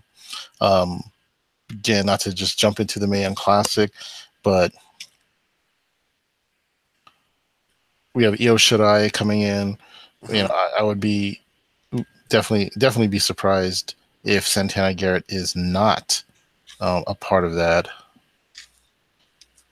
That's what I'm wondering if it's one of those things where it's like we haven't seen Serena Deeb, I don't think, since that last year. I don't know if she's. I think she's done. She's done, from what I understand. Oh, really? Yeah, she's working for them in like a training capacity. Correct. Yeah, from what I understand, that's what she's doing now. Which is weird. I mean, I liked Serena. It was just weird because, it's like you get a little bit of a storyline, but that's it. I mean, it's a good story, right? Exactly. Yeah. And it would have been great if they could have picked up some momentum with her. But I mean, it's kind of like Brian Kendrick in the Cruiserweight Classic, right? It's like, oh, it's the God, that was like you're too old for this tournament, but it's like the comeback story. Well, then when he loses and Daniel Bryan comes in and they share a hug, I was like, come on, you guys. Yeah. Don't give me all these feels now. So other stuff I liked in NXT. There's a Bianca Belair promo that I thought was pretty good from the poolside. Yeah, she's on her honeymoon, and it was just like, oh, she's putting everybody on blast, man. She's you're on notice. So I'm warming up more to her, And then there was a 2-on-1. I'm not a fan of the Mighty formerly What? Are you TM61. becoming like Rod right now? Come Well, on. I'm a Our big good fan buddy of. Rod DeMar, who's on our older programs, was not a big fan of TM61, also formerly known as the Mighty Don't Kneel, and now they're just known as the Mighty. Come on, man. Shane Thorne, Nick Miller. Why? Okay, Talk to because me here, Dave. I'm a big fan of Big Otis Dosovich. Not so much as his partner, but this guy, something about him is You just don't like Tucky? Come on, man. Tucky's he's Tucky's the glue, man. Come on, man. it's stakes and weights, Steaks and weights, brother. banging and I clanging. mean, I But don't. this guy, I'm like, give this guy an action figure, I'll go buy that. Oh yeah, Just totally. the short, stocky, like he looks like a Ram Man from Right. Masters. He'd be a great man. Like he has like no neck. He's just all just like thick and stocky, and He's he's out there just like grinning from ear to ear, like he's having a good time. Tucky. Yep. No, I mean, I think that's kind of what they need to do right now with Dosovich. Oh, Heavy Machinery. I was trying to remember their name for a second. Put them in a situation. They need some good heel tag teams because, is the undisputed era? Are they really heels? But not from the audience standpoint. Right, exactly, over like man. Rover, man. Right, it's hard. I mean, especially in Chicago and the UK. Right? Adam Cole, anywhere, it seems like they are not heels at all whatsoever. So they've got to do something with them. While we're on the subject of them, what would you think if they added another member? I wouldn't be opposed to that. Why not? What if Chris Dijak joined that stable? I think it'd be good. I think that would work too. But that's it though. The NWO needs to cap it at like 4 or 5 guys, not like Hollywood. Hey, as I said, I wasn't a big fan of Chris Dijak in his ROH days. I don't know what it was. It's just like one of those things, like and was not a big fan of Adam Cole in his ROH days, as well as his days in New Japan. Mm-hmm. But the way he's being booked now, I'm a big fan. I mean, I was a big fan of Red Dragon. Riley and Fish guys. Yeah, and that's what I think. Like, I feel like because he used to team with Cole used to team with Kyle O'Reilly is Future Shock, and I think it's just like, well, you're kind of overshadowed by this guy. Kyle O'Reilly might not be the best talker, but that guy is just a delight to watch. Oh yeah, I mean, it's fantastic to watch. Talk about strong style. It's like he's just knocking the shit out of these guys. But Dijak had a really good match with Velveteen Dream this week, I thought. Yeah, well, yeah. He's getting a little bit more offense, so it's like cool getting a little bit more personality. But the Dream still had to go over. Right. Well, I'm glad the Dream. I mean, on the big matches, the Dream's been kind of falling short of the stick, but. Oh, well, they did a tease also this week. So kind of a callback to the UK tournament night 2, with him walking out on EC3. So EC3 kind of interrupted his celebration over Dijak. So I'm wondering if maybe that's a program coming up for NXT Brooklyn in August. Oh yeah, totally. I would definitely agree to say that I could see that happening. And maybe that's the turning point for Dream becoming like a babyface kind of. I don't know. I mean, yeah, that's going to be something. Like, what did they do with Dream? Is he a babyface? Is he a heel? Where do they go with this storyline? I mean, I think Dream needs to stay a heel. Mm-hmm. I think he needs to stay down in NXT for at least another year. But I mean, because you have just look at it as like there's poor booking once you graduate to the main roster. Horrible. We have like one good year left of we could give this guy a babyface run in NXT, and maybe he's the champ coming out of WrestleMania 2019. Yeah. I don't know. I would like to see it, but we've been let down before, haven't we? Yeah. Yeah. The other match that was on NXT this week was Johnny Gargano going over EC3. That was kind of like he's becoming like the person that he hates, doing similar moves that Tommaso Ciampa's doing, and I'm just like, I'm not really feeling Johnny wrestling at this point. And so they're like Roman, where I'm like, okay, I get it, you're the pushed guy. You need some time to simmer down because you didn't win at the last big show, right? So it's like you should cool off for a little bit. But next week they're going to have Danny Burch and Adam Cole. Undisputed Era is going to have a rematch with Mustache Mountain, and Kairi Sane is going to have a match with Vanessa Bourne. So that sounds like that would be a pretty good show. Yep. We kind of know where a lot of these matches are gonna go, so if you haven't read the spoilers or don't know, but we kind of have an idea of what they're trying to plan, and like you said, this may lead to the next one. But let's talk about the women's division. Shayna Baszler, still on fire, still their women's champion, deservedly so, I think. I don't think she gets a lot of credit, because I think she does well I think her wrestling is pretty good. Is it 100% there? Everybody can use improvement, but I think Shayna is where she needs to be right now. I think she's definitely got her promo character down. Like, she's easily unlikable as far as just running off at the mouth, like, prove me wrong, like, right. Step up, you're the captain of Team Kick me. Right. It's like, oh man, she's it's kind of like Kevin Owens, where she's shit talking during the match, right? Which I like. As a heel, I think that's effective, right? So who's the next viable? I mean, I don't know if you read the spoilers for NXT, but we're just gonna kind of ignore that. But do they have somebody planned for the women's side? From what I understand, yeah, I believe they did. But we can always ignore that and kind of look at who do you think is going to be the next person. Okay, I haven't read the spoilers. Yep. If you have to stay this side of the pool, I would say Bianca Belair, because she's kind of a beast, but she might need like another cycle or two. And I mean, I'd honestly go with Toni Storm. That women's match from night 2 of the UK tournament was fantastic, and that's somebody I'd like to see on TV more than like, well, just hang out till we get the UK NXT up. It's like, well, that might be months. That might be 8 months from now. Like, put her on NXT US TV. But I don't know. I mean, because they've kind of left things hanging with Dakota Kai. So and then Kyrie is I don't feel like she's where she needs to be. Like to me, that's your WrestleMania babyface win. Like, I think they could build her up for a few more months.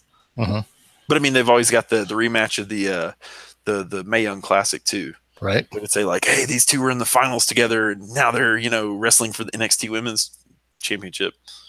So I don't know, but I like that though, where there's a few coals in the fire, so to speak. Definitely, it's not really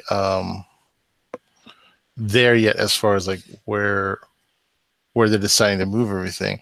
And again, I think the women's championship match is intriguing because you have a lot of potential there. Like you said, Bianca Belair is there.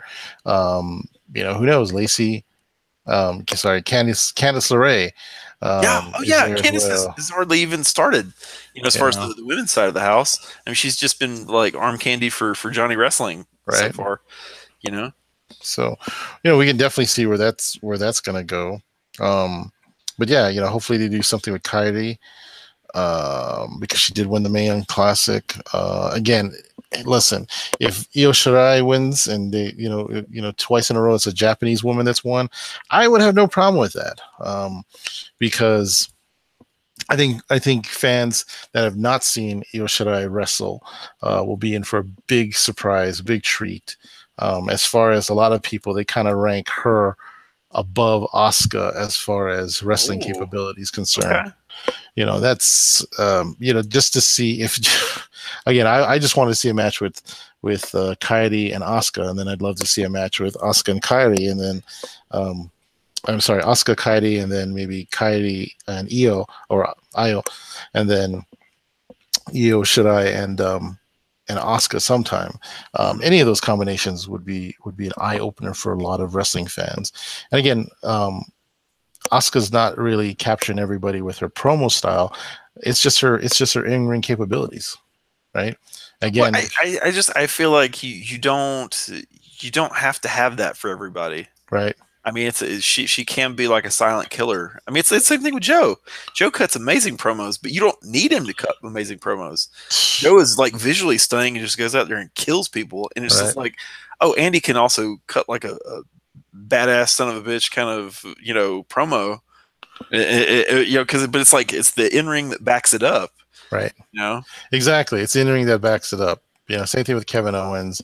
Same thing with, unfortunately, Sami Zayn, who's going to be out for forever at this point. R.I.P. Sami Zayn. We'll see you in 2019. I hope. Knock on Right? wood. Get That's. better soon. I wish they would have said something about Sammy being out. Did they mention anything about him being out? I haven't seen anything on TV about him being out. It's man, all dirt sheets where it's just like this poor guy. It's both rotator cuffs. It's like, yeah, God. and if they did it to where there was like, oh, hey, guess what? Bobby Lashley did this or something. If they worked us a little bit on it, yeah. Like I wouldn't fault them for that. Well, that's the thing is they could have. It's the same thing with Baron Corbin's hair. They could have used this in a storyline to give somebody else another rub on the way out. Right. Well, yeah. Like Braun could have like murdered him into like the 8th row or something. Just like throw him off the stage. I don't know. Apparently they like Corbin, so hey. I mean, you see all these guys that like shouldn't. I don't know. Again, I've been listening to many of Cornette's podcasts where he talks about, like how the WWE ruins certain wrestlers, and he talks about like here's all these guys, like Jeter, that drove from San Diego to come and train to be a professional wrestler, living his dream. This guy can work. Rico Constantino, a guy that he's pushed for. These guys can work, but nope, they call up all the dumb, guys that can't wrestle up and expect like, hey, why isn't this guy even working? So, in some cases, whether you agree with Jim Cornette and his old school style of wrestling, what wrestling is or not, I mean, hey, has got a valid point on something. Said anything about Enzo or Cass? He did make a comment on Enzo's rap. I have not listened to it. Just because I'm not I just don't really care about Enzo Amore. Just think about those guys when I see the pop figure 2-pack at Walgreens. Oh man, like they're both gone. It's like, is this a collector's item or probably not so much? We'll see. We'll see what happens. I mean, it's like a Walgreens exclusive. It's like the wacky hair guy and the tall guy. Will they be back? I wouldn't be surprised if they do come back. Honestly, it could be like a WrestleMania surprise, like the Hardys. That music hits and everybody's like, bom, bom, bom, bom, bom, bom, whoop, whoop, whoop, whoop, whoop, Yeah. I don't know. I want to see how well they do in the indie scene. Did not get a chance to listen to Enzo on the Steve Austin podcast, but oh well. I'll definitely just try to make some time to listen to it to see what's going on. But as of yet, I've kind of passed on it. Well, some of the stuff like I heard about that interview, and I haven't listened to it either. I might do that this week. It's talking about how, like big guys like Austin and Brock Lesnar all had agents, and Enzo got an agent, and it's this kind of thing of they always push this idea of like, if you don't want to main event WrestleMania, what are you even doing here? Right. And it's like, if you're just here to hang out with the guys on the road, what the hell? I mean, I'm not want to call out like Bo Dallas and Curtis Axel, but it's like, come on, guys. You've been with this company how long, and you're still just the, or like the fashion police, right? I mean, you remember how good, those guys were, and it's just like they're just, I'm going through the motions. I'm getting my weekly paycheck, and it's like, well, maybe he's got an ego, but maybe you're supposed to have an ego if you're the top guy. Right. Maybe that's how you keep your spot, or get, noticed. Like, hey, but I don't know. It's one of those things. I know he's like a very polarizing figure. Yeah, I mean, I think before the show, you and I were talking about the Simon Gotch interview, former vaudevillain, and nothing but not nice things to say about Enzo. And kind of explained his. How Enzo thinks and works. So, like I said, there's his side, there's her side, and then there's the truth, right? Yeah. So yeah. Who knows at this point? I'm not sure. Yeah. But I don't know. It kind of makes me wonder though, like if Steve Austin's a fan of the guy, maybe he's doing something right, And yeah. Here's the thing, these promos. It's just like he saw something on him too, maybe. So. I don't know. It's kind of like, I don't know if you follow a lot of the podcasting, but like I've been a big fan of Vampiro. I've always Mhm. liked the way he looks. I like the way how he was in ECW, but not ECW, sorry, WCW. But if Remember you him listen, like on the old like WCW live like Iata like uh, or was it like Real Player? That's what it was. Yeah, uh, following Nitro and before Nitro. well, but if you're a fan of the Chris Jericho Network, and um, and you're familiar with the history of him and Conan. Jericho and Conan do not have anything positive to say about Vampiro, and you know Vampiro's done a couple of stints on the Steve Austin podcast. So Really? oh yeah, I'd like to go listen to those. yeah, it was a pretty interesting interview. There's a couple of things that again. People want to compare a lot of things to like Hulk Hogan and Andre the Giant and all that stuff like that. But apparently, that's how popular Conan and Vampiro were in Mexico. Hmm. And for a guy from Canada, to just kind of come down and all of a sudden be this kind of like heartthrob that, sold out, arenas and stadiums in Mexico with this feud and things like that. Yeah, it's interesting. But if you listen to what Chris Jericho has to say, which is not much about Vampiro. And I always look to like, Storm. Did he call him a fuckface? That's what I want to know. I'm sure he would now. Let's just Although say, he kind of came out at Dominion, kind of looking like Vampiro with the black lipstick and that was actually an homage to Dr. Luther. Mhm. If you're kind of familiar with the old wrestling days, Dr. Luther, him, Callis, and of course Lance Storm, they all kind of like came up together. So, and of course, another Canadian that I guess we can't mention anymore, Chris Benoit. Those are like the guys that. They're going to talk about somebody who's from Calgary, What's Alberta, that? Canada. Well, that's Lance Storm, right? Yeah, Yeah. yeah. I mean, well, and it's weird. I haven't heard, and I have to go look for it. I want to get. Lance always seems like the even keeled kind of guy. Like he's like the one like when Lance Storm started going off on Disco Inferno, and basically Callis was the one that was, kind of I don't want to say instigating it, but he was the kind of one that was perpetuating this feud. Uh-huh. Disco Inferno, for those of you who don't know, he is like the co-host for Conan's podcast, also part of the Jericho Network, Keeping It 100. And he's always in a feud with Don Callis. If you get a chance to listen to Lance Storm's podcast with Callis, Killing the Town, they even get so weird. They even get Disco Inferno to admit that his poor bookings and storylines is what led to WCW going bankrupt. So it's just kind of like one of those things where you're like, what the heck is going on? But yeah, I mean, there's a point where like you could tell Lance Storm was getting heated when he was talking to Disco Inferno. And the funny thing was like Disco's never had anything bad particularly to say about Storm. He's always had this feud with the Jackal Don Callis. So it was just kind of interesting to hear. And I was just like, wow, this is compelling podcasting, whether it's a work or a shoot. I find it very entertaining. But getting back to the point, Jericho, not a fan of Vampiro, but Vampiro did appear on the Steve Austin podcast, and so it makes me wonder again, the validity of what Enzo's saying. If a lot of people are going to question the stories that Vampiro has shared on the Steve Austin podcast, so that's kind of my I've way. heard some interviews with him where it sounds like he's got some whopper of a fishtail. Yeah, I mean, it's just like, really, Vampiro? Did it really go down like that? That's what Jericho kind of insinuated as well. Is like there's a lot of stuff, but again, it's his side of the story, and that's kind of why I thought it was a good comparison to bring up Vampiro and Enzo More, because there's his side, their side, and the truth somewhere in between, and I'm sure there is some validity, but there's also some other extenuating circumstances. For example, like with Simon Gotch, there's a story that he kind of tells about Enzo bragging about Enzo screaming at these girls.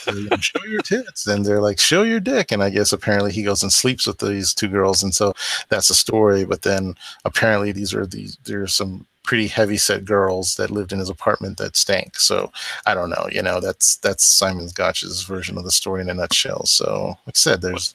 I'm just thinking of like, what if like Enzo and Cass or real one number one and Cass showed up in Lucha Underground, like Well, this would be tough because, like you said, like in the last week's episode, you were mentioning that Cass has been in developmental since 2011, and so like with some people, this might be like the break for them and just be like, I'm just going to do something else. I'm sick of wrestling, whatever. not everybody's Drew McIntyre. Or, he might actually go. I don't, like as much as Cass, is big and all this stuff like that. I just didn't really feel anything from him. You know what I mean? It's like, well, it's the same thing with guys like Ryback and Jack Swagger. Yeah. Where it's just like, and I guess Jack Swagger is going to do Bellator. Correct. He's he was signed for MMA. Yep. But it's one of those things where it's just like, I hope it works out for him. I don't see anybody like go into retirement. I mean, it's like I'd love to see Adam Rose like pop up somewhere and do. Oh, Adam Rose is a sad story too. I know. Yeah. It's just one of these things of just like some guys like are like, fuck you, I'm going to prove you wrong, like Drew McIntyre or Chris Hero. Before he came back as Cassius Ohno again. But a lot of these guys, it's just kind of like, I'll just do indies and 2 dates a month here and there. Right. I don't know. We'll see. I mean, I'm not excited to see these guys, and I think we spent a little bit more time than necessary speaking about Enzo and Cass. Was I a big fan of them? Sure. I mean, I'll admit it, but as time kind of wore on, it's like, you just get so sick of it, and you just get so sick. I'm just disappointed that we never get the payoff from 205 to see like Rich Swann beating Enzo Amore. You know what I mean? We didn't get that at all. We only got here's some abrupt ending that happened to Enzo. Nobody knows what happened. We're just going to carry on. So I'm just. I think too of like Neville. Like, wasn't he didn't he leave over some kind of frustration with how that show had gone? Sure. How like they decided to go with like Enzo instead of him or something like that. Well, I think too is also money. I don't know if I listened to what.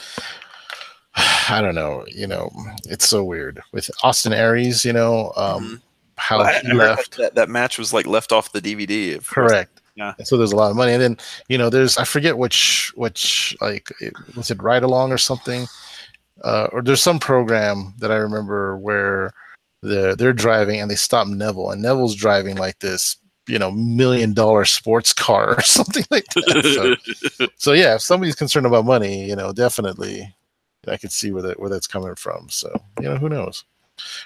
I would love to see these guys come back. 205 Live. We'll kind of move on to that. That was a pretty spectacular show. Again, I didn't get a chance to watch all of it, but from the clips and everything that was happening, it's pretty spectacular, right? Yeah. So with that one, there's a really quick Noam Dar match where he basically like knees TJP in the face, and that's that. And then Akira Tozawa has kind of a squash match, but they lead into a promo with Leo Rush, so it looks like they're gonna possibly feud, which that'd be cool. I love Tozawa, and I haven't seen enough from Rush to say he's bad or good, but Mustafa Ali and Buddy Murphy killed it.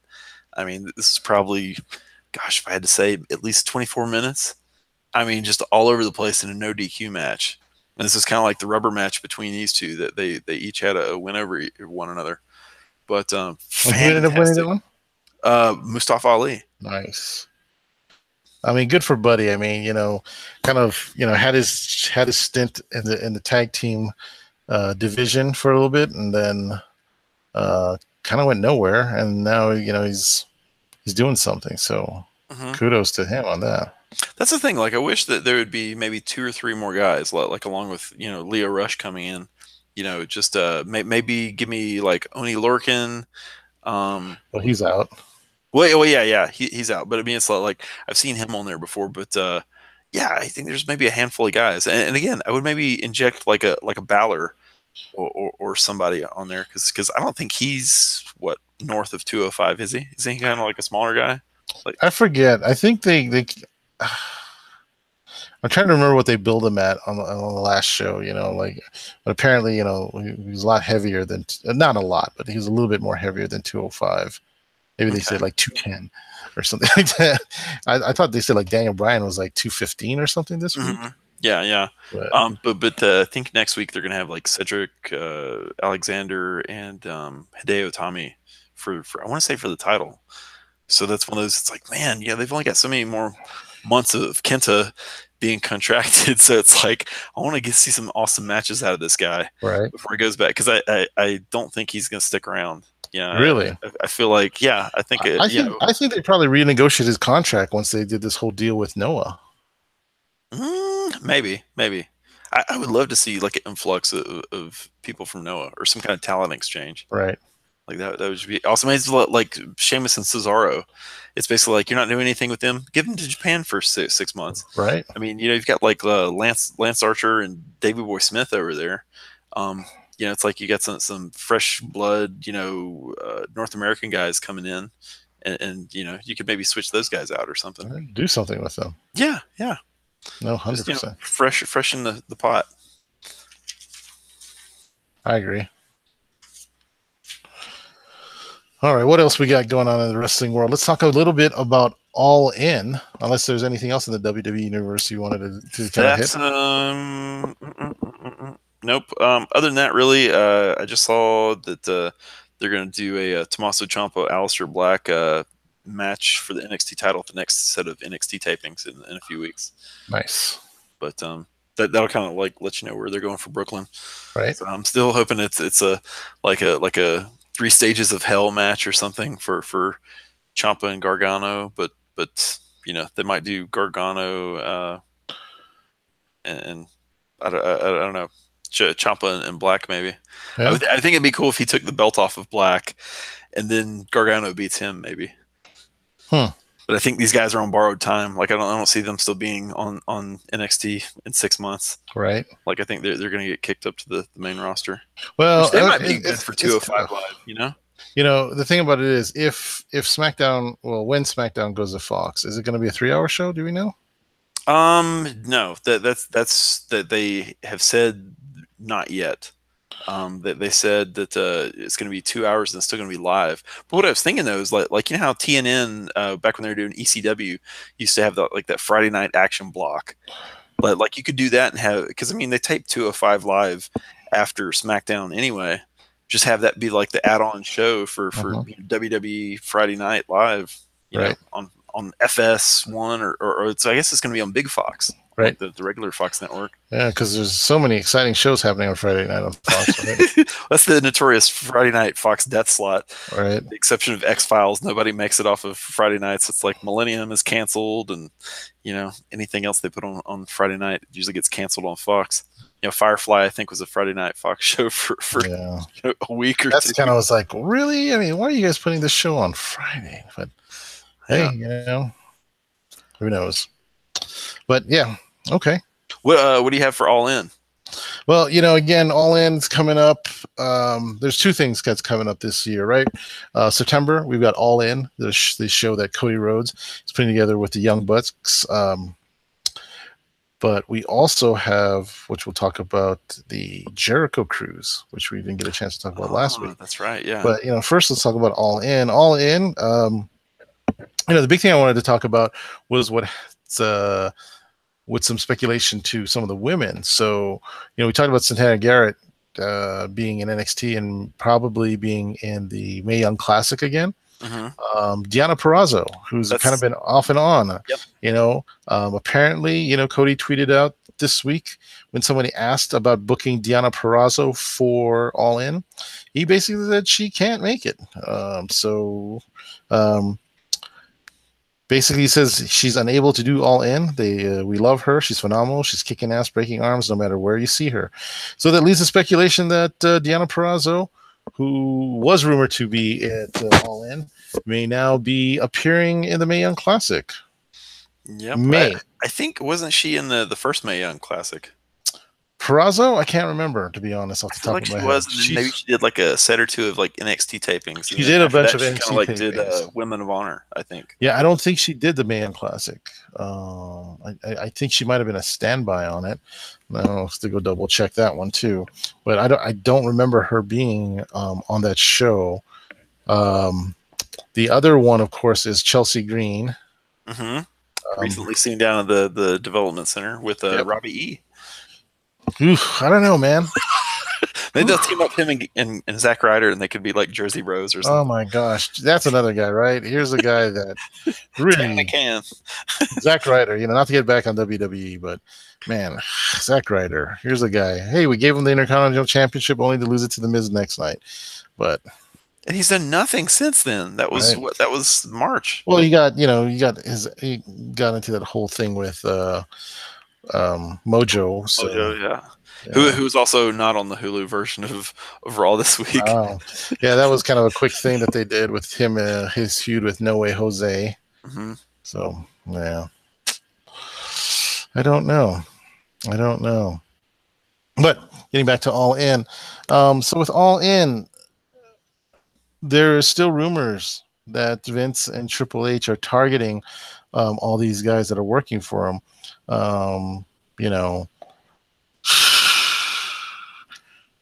That being said, there's a interview with Jim Ross and Kenny Omega, where Kenny Omega, basically says it'd be a missed opportunity if he wasn't able to wrestle some of these guys, which, leads to maybe people wondering, is once this year is up, is Kenny Omega current IWGP champion? Will he be jumping to WWE? Yes, I kind of wanted to, and then the other ways I kind of don't.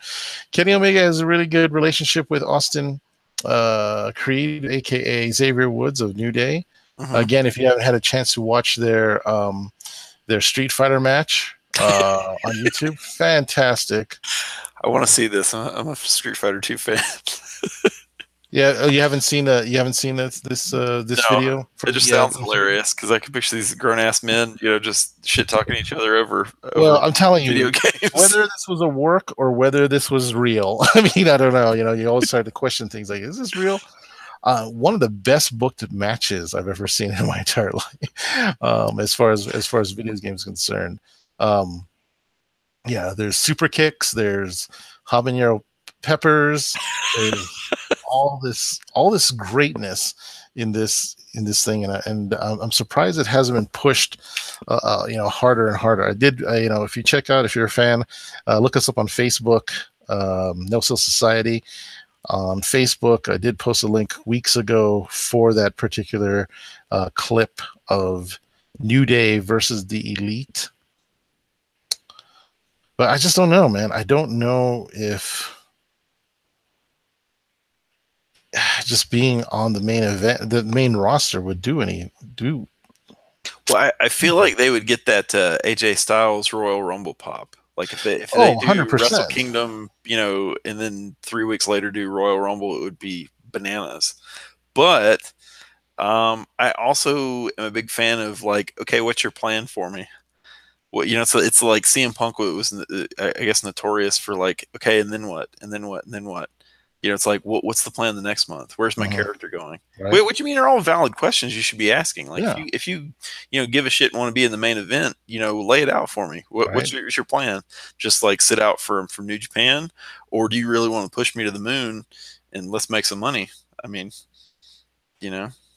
there's so much this publicly traded company does just out of spite, and it's just it's like, dude, you're not doing it for the greater good of the fans or the product. You're just doing it because we have all this excess cash. Right. It's like you just signed a 5-year deal with Fox and a 5-year deal with USA. Well, that's the thing. They have to start putting in good content, and that's why they I mean, they're Well, I locked mean, in. if it's going to be on Fox, that's the thing. They need to start putting out big content. I believe they do because, you I want mean, to I get that want them buzz. to, but I don't think they have to. Well, I mean, And again, just you kind look of at it. cruise, We talked about it that Friday night is such a bad spot because again, who's watching TV on Friday nights? People are going out, and people are Mhm. doing things, and it's such a that's why Tuesday night's such a great night for SmackDown because it's a Tuesday night, but to expect that people are gonna after a work week just sit there and like I'm gonna watch wrestling right now for 2 hours. I don't think that's I don't think it's viable. So what do? You have to make great content. You must make what they call again must-see TV in order for people to engage. And when you have guys like Daniel Bryan, Samoa Joe, um, Ty Dillinger, all these guys, make use of them as much as possible. Make use of these But I mean, I workers. also feel like it's kind of like it's so cheaply produced entertainment versus like a scripted TV show. There's like, we'll just we'll throw wrestling on there because it True. doesn't cost as much as like Bones or But you still whatever need the to new make it compelling where people shows. are talking about it and watching it, Oh, right? totally, totally. I I mean, mean, I want it to be good. I want it to be like yeah, people see TV, but I feel like there's too much, outside of like NXT. I feel like there's just like a lot of laziness. Like you're seeing it in the writing on Raw right now, right. where it's Oh, just kind of totally. like, we'll get there. Well, SummerSlam's in 5 weeks, we'll like see what whatever. happens. I mean, I'm sure Vince is going to want to have his stamp of approval on it, but then again, he's doing XFL right now too. And So then it's that's what I'm saying. So maybe he doesn't care, and it's just like maybe Fox will buy it from me. You know, does that happen versus like him turning it over eventually to Stephanie and Triple H? Is it just like we'll have somebody buy it out from us? Fox have all this disposable income now that they sold all their movies. It's like right. what are you gonna do with all Well, this money? but it's not Fox anymore, is it? Well, it's like what Fox News Corp or Well, is it Fox still? I mean, again, we're kind of referring to the whole Disney buyout of Fox, right? Oh, you're right. Well, I thought that was just for the Marvel stuff. Are they No, buying? Are they buying Fox like outright? the only thing they're not buying is Fox News. They've Wow. accumulated Fox's debt. So the deal that I read, if you include all the debt that Fox has incurred, that's an $85 million purchase that they made for Fox. Man. So, again, does that mean? Oh my God, it doesn't mean WWE becomes a Disney property now? Stephanie is the new Disney princess, I don't know. along This is with speculation. Frankenfurter and the Alien We could Queen. be grossly misinformed by all of this. But again, would I be surprised? No. The funny thing, going back to some of these cons, I was standing in line with a couple of these artists, and one of these artists I was speaking to, she does fan art. Mhm. And she was talking about it, things like that. And apparently, she had done the big con up in Seattle. What's this con in Seattle again? Emerald City Emerald Comic City. Con. Yeah, I was going to say EC3 for some reason, That's what I but was yeah, gonna Emerald say. City Comic Con. Yeah, Emerald City. Yeah, EC3. No, Emerald City Comic Con, and I guess she was saying that there were some lawyers going around there. I don't know if this is true. This was just her either speculation or paranoia. I'm not sure, but she had mentioned that there's lawyers looking at licensed material and things like that. And then she's like, "But I do mashups, so I should be safe." And I was looking at her, I was like, "What do you mean?"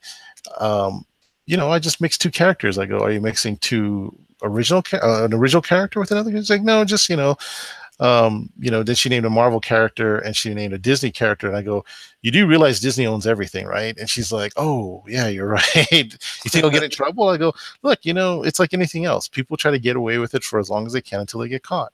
Mhm. And that's unfortunate, but that's just the way things work."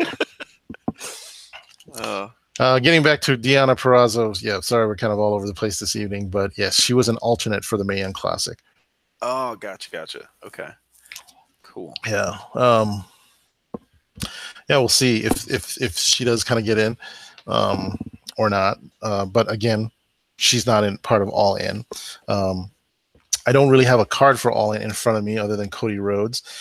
There was some speculation last week. We were kind of Somebody just announced today. I forget who the opponent is, but Okada is on the card. New Japan, definitely. I could see that. I could see Naito coming over. Apparently, this is the one that confuses me. I know Jericho will not be part of the card, but Well, there's talk of why that is. I guess he won't work North America against Vince. but he's working with TNA. What?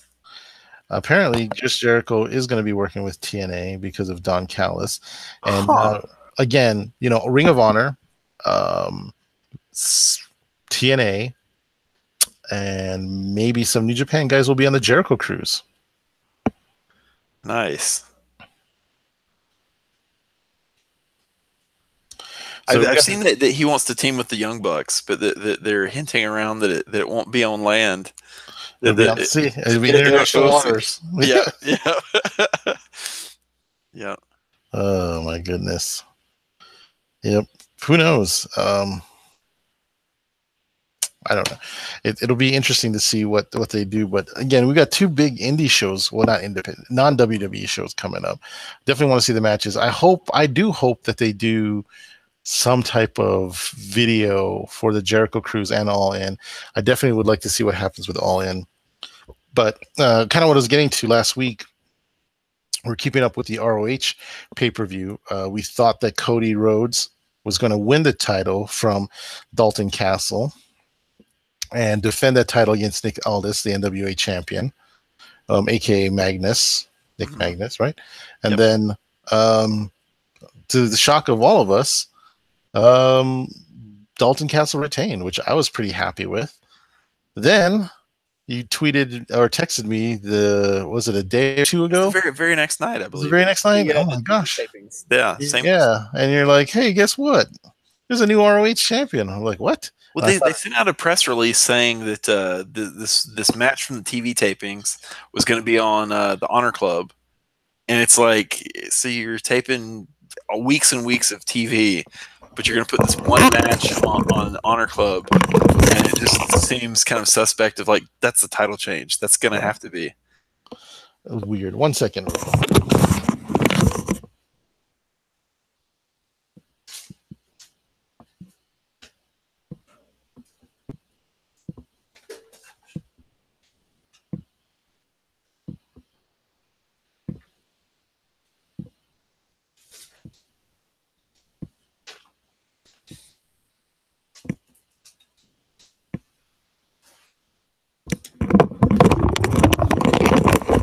Sorry, I'll have to definitely edit that part out. But no, that's all right. I mean, come on, look at this, man. I spent all this time right here on my Dalton Castle. Is that a custom fig? That's my custom fig. Yeah, that's awesome. Thanks. And you're telling me that this guy's not the Ring of Honor champion anymore? No, well, apparently he was like almost injured the entire time he was champ. Oh, really? I've heard he's got like it's either broken back or broken neck, and then he's got like nerve damage. Like, I mean, like really bad. Like this guy needed to take time off. Oh my god! And from what I heard that like I guess he was injured throughout the match on what do you call it, Friday, because it was it was like a four corners, like so they could cover him basically. Jeez. He could be thrown to the outside and they could still have a match, and But I found out Okada and Marty Scurll are going to have a match at All In. Nice. So that should be pretty dang cool. Scurll?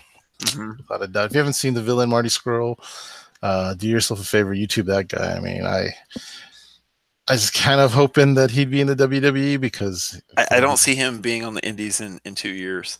I think he's on borrowed time for ROH and New Japan. But like I think this guy's a big deal. Like he would make a huge splash in either NXT or maybe the WWE NXT UK.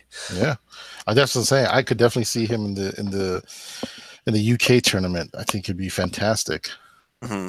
I mean, that's one of those that, like, if you brought him as a surprise, like a takeover, like kind of like they did a run in with Cole and Red Dragon on that one NXT show. Like the audience would just pop huge if they're like, oh my god, Marty Scurll, the villain, right. Let him keep his name like that. That would go over pretty huge. Well, even when he became part of the Bullet Club, and they kicked out Adam Cole, I thought that was a fantastic. And they have like the umbrella with the Bullet Club logo on there. It's just like, oh shit, know. They got Marty Scurll. Fantastic guy. I could see him doing like a ROH title run, but again, this is one of those like Cole where it's like, I mean, because Cole wasn't champ for very long, was he? No, not I mean, that. It's like not that give him like 6 months or less, and then like WWE signs him up.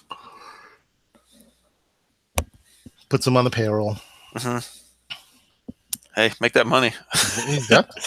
Well, I mean, it's tough though because you have all these guys coming to WWE. It's like, what? Like going back to what we're talking about the Fox thing, is again, if you have all these guys coming up, you really need to have some good storylines, some good content with it, because I think that's what's really going to hurt the product by not giving these fans what they need. And again, because now that they're going to be on cable, basic cable rather than or it's like network TV. On network TV rather than basic cable. This is an opportunity for them to reach even more viewers.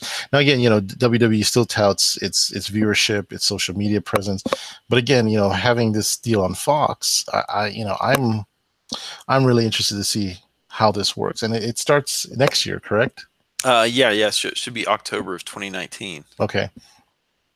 So, well, my question too is like, with this being network TV, does this get even more G-rated? Well, I don't know because it's Fox. I think they can go PG because you look at what the program is and you look at what time they start showing it. I mean, is it going to be a 6 p.m. show because of the East Coast? Probably. Mm-hmm. You remember back in the days where they had to go from certain hour to certain hour was kind of PG, and then the second hour it got a little bit more raunchy and just kind of like, we're back to that again. We could be. I don't know. But, that being said, I'm excited to see what's happening. And I think there's a lot of good talent and not enough good storylines that are coming out. So, we'll see what happens with that. That's one thing I saw, like a shoot interview with Kevin Nash. He was talking about, like, there are only like 9 stories in wrestling. You've got like the rookie fighting the veteran. You've got like the person chasing for the title. You've got like the barbershop, window tag team split. One becomes the good guy, one becomes the vet. I mean, it's one of those where it's like and with so many people under their umbrella, you burn yourself out. I mean, I keep going back to more is more. Like preparing for this show, it's just like I watched like a binge watch of like 5 hours of WWE on Tuesday evening.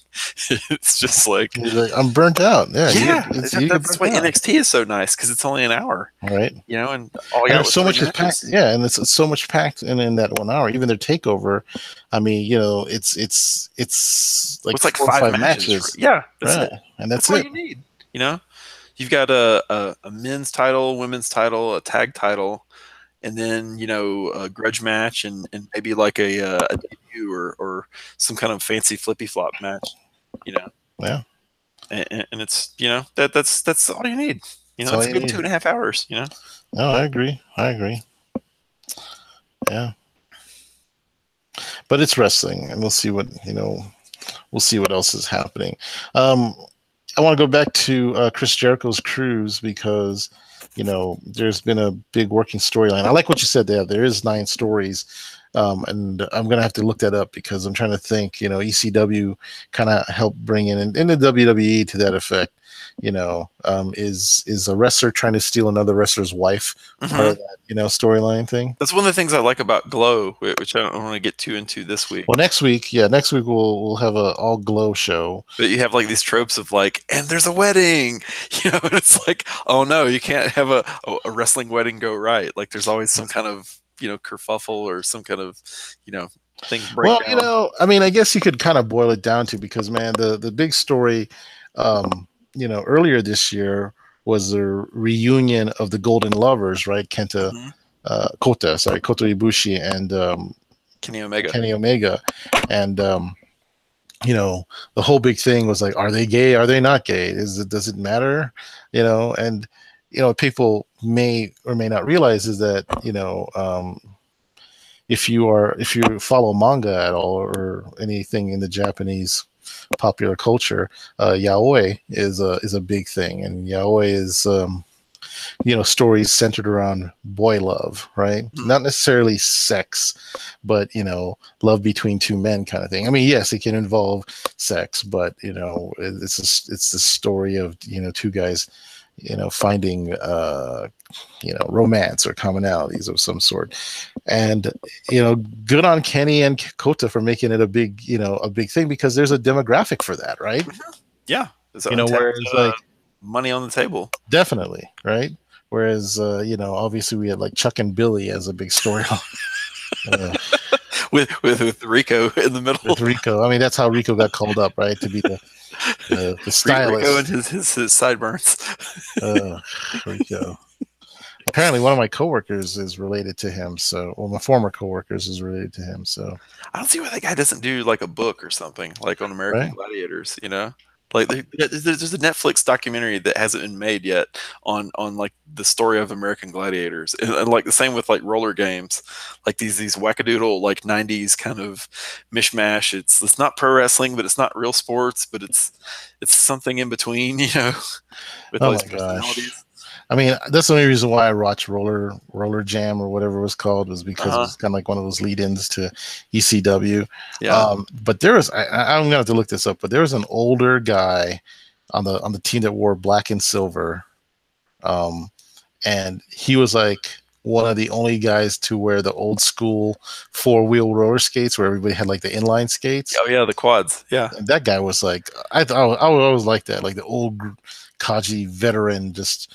Oh, well, they had one and I know this is like a sidetrack here, but there's one in like the late '80s called Roller Games, and they used to have like jumps with like alligator pits, and it was so funny because they had like a babyface team that's like the LA Angels or something, and they had like this all black and gray team, kind of like the Raiders, that are like the heel team, and then they had like a tiger stripe team that's kind of like the in between, but they would always have like different matchups between the kind of three different tropes, so to speak.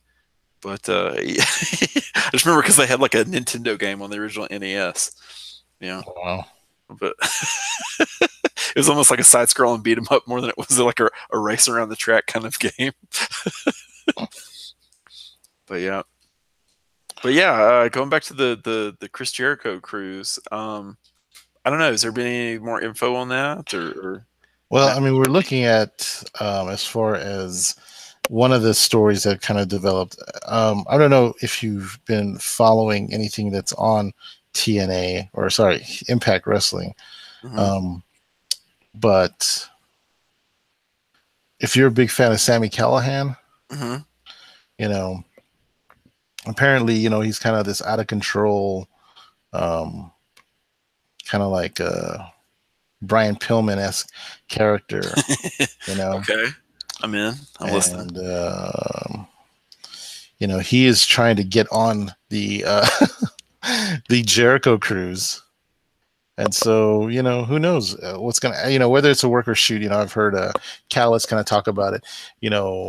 There was a match between Callahan and Eddie Edwards, and, that ended up being pretty brutal, to where Eddie Edwards had to kind of change the style of wrestling now. So what specifically happened in that match with Eddie Edwards and Callahan? It was because I haven't seen it either, but it was something to do with like a chair shot that went astray. Yeah, exactly. And I know like Chris Hero or Cassius Ohno called him out on it, on social media. And it was one of those things. Like, I'm a fan of both those guys. Right. Like when Sami Callihan was on the Indies before he went to WWE for the Solomon Crow run. He'd cut these promos like on his phone. And I know Gabe Sapolsky would run them for like Evolve, and it was just him like driving with like a I don't know what you call it, like a chew or piece of tobacco in his mouth, and it's this guy is just really intense, really just like engaging, and it was one of those things. Like, I was super excited when WWE signed him, and then you see how that turned out, and you're like, man, what a waste. But this guy was just like, yeah, I gotta get out of here, like, and go back to the Indies. Like, this is not creatively fulfilling. But yeah, fantastic, promo, I think, and a real missed opportunity as far as WWE and NXT goes. Yeah, there's a lot to that guy. Like, I saw a match between him and Sabu in Miami at that Miami WrestleMania, And like I must have taken 35 pictures because we were front row, and you're Uh-huh. just like, man, the homicidal, suicidal, genocidal Sabu versus this guy in a singlet with a wacky hairdo to one side, but they beat the shit out of each other, and that was a fantastic match. I mean, that was I think it was a Dragon Gate USA show, Huh. but that's one if you can find that one somewhere like that, that's worth checking out. I'll definitely have to You check might it see out. me taking pictures of my original camera phone. Yeah. My old Nice. iPhone 4S in the front row. Huh. But yeah, that was a good one. And that, I mean, that's one of those things like in their match. I think it was the next night they had Pac, who would be Adrian Neville in WWE Right. against like Sabu, and you're just like, man, this is gonna be awesome because this guy's just wicked, fantastic. I mean, he's built like a brick shit house, even if he's only like 5-0. Right. But it's like he's fantastic though. Who cares about his size? But yeah. I mean, it's I don't know. It's like stories of like 4 or 5 years ago, but yeah, it's worth everybody's time if they're listening and looking for a match to look up. Yeah, I was kind of high on Sammy Callahan in WWE. I was hoping they'd do something with him, but then yeah, it just didn't kind of go anywhere. But Well, you that was know, a bad gimmick. Who's a hacker in 2016 or 2015? It's like that this was new back in the 90s when you had like the Angelina Jolie movie. right? It was like ooh, we're hacking, and it's just like really like I don't know. It would have I been cannot better if you had something like with Anonymous or like the 99% or whatever. something. Yeah. But oh well, it's their loss apparently. So we'll see what happens there. But yeah, apparently he's still trying to fight and get in all in. I'm sure with the way things are going, he'll probably get to be in all in. But for the time being, he's still threatening the Ring of Honor and other people, Impact, anybody he can to kind of get on this cruise. So I mean, it might be a good selling point. I mean, if the Young Bucks are going to be there, um, Omega and all these other guys. I mean, I think the Cruise of Jericho will be a pretty decent show. I would definitely go if personal life and other avenues weren't an issue. I would definitely look forward to trying to get on that particular cruise. When is that planned? Because All In is what, like September, right? September, and then the Cruise of Jericho is October. Gotcha. Okay. Cool. I don't know. Traveling outside of the United States now is kind of sketchy, even if it's on a ship in international waters. Yeah. Just thinking that and a bunch of wrestlers. It's like That and a bunch of wrestlers. recipe for disaster. Right? Insert alcohol and or other Oh my recreational gosh. drugs. Yeah, I hope he sells out, but yeah, I think it will. October 27th, and flees for the Bahamas. I'm just trying to think. October 27th to the 31st, still Halloween. I think that's one of those things too. Like they're going to be doing certain podcasts. Like I want to say Cabana is going to be on that cruise, and I think Marty and Sarah from Marty and Sarah Love Wrestling might also be on there, or at least maybe Marty DeRosa will be on there because he and Coulter buddies, and they do like the worst promo ever, and creative has nothing for you. And they used to do one called $5 Wrestling. It was absolutely hilarious. right. Until it they kind of priced themselves into a corner. It'd be like $10 wrestling. Jeez, it's like $2,000. I mean, if you're going on a cruise, that's not bad. But yeah, $2,000. Mm-hmm. Is what you're looking for. Yeah, if you're on the 8th deck, the owner's suites looks like it's about $8,000. Goodness gracious. I'm just thinking like as far as like this is far enough away from Mania that's why I think this will work. Right. Because Mania is like in March, so you got about about 6 months in between. Perfectly spaced, Right. But that's a lot of disposable income though. But I mean you got people that went to the New Japan show that I was at in March for Strong Style Evolved in Long Beach, and they're going to be going to this one this weekend in San Francisco. So everybody's got their wrestling pilgrimage. Yeah, but the tickets weren't that outrageous. Oh yeah. I mean, how much was tickets? Oh, Yeah, that's a good question. I don't know. It's been so long since I bought them. Like that's sold out like in half an hour though. right? But you weren't spending like a couple of grand on tickets, were you? No, no, Yeah, no. even if you're spending like $100 on tickets, which I doubt you did, Mm-mm. yeah, but still a decent price show to go to. I mean, again, most wrestling shows like on the independents, they usually range anywhere from $10 to $20, right? Mm-hmm. On the bigger shows, obviously it's a little bit more. You can run up to like $60 to $80 and 100 depending on where you want to sit. Yeah. But you know, as far as the indies goes, what we work in on the circuit, yeah, that's nowhere near what people are charging right now. So yeah, 2 grand's a lot. So you definitely got to be a big fan. If it allows me to see, Well, is that too? Is that like the basic package, or is that like the premium package? that's like the basic back. I mean, Oh because it goes my by like gosh. where you're sitting in Uh-huh. the or where your cabin is kind of like how they've done this on the boat. And I mean, obviously to rent or to lease or whatever a cruise ship is not cheap. So Uh-huh. yeah, So the thing is, maybe Vince will hire like somebody to sink it, and then all the competition is gone. I got a quarter of the New Japan roster and half the ROH roster and with some one TNA torpedo, guys. Yeah, right? one foul swoop. Crazy. Mm. Well, let's move on to some other Quarter news then. 66. But yeah, I mean, I'm interested to see what happens. I was gonna say like if it gives me front row seats to Don Callis chewing out Disco Inferno, then I think the 5 grand would be worth it. But you never know. Um, That would yeah, be alcohol and amazing. wrestlers. I don't know if that's a great combination, but let's Didn't see. WCW did that back in the day? The Bruise Cruise, remember? I kind of vaguely do. I'm just thinking like all the dudes that probably took their girlfriends and wives on the cruise and then like they come back single or Right. messed around on. It's just like, but Buff Bagwell, it's just like don't support this. Right. Go to shows. Don't go on cruises. That's I don't know. Buff Bagwell. Oh boy. Just a gigolo.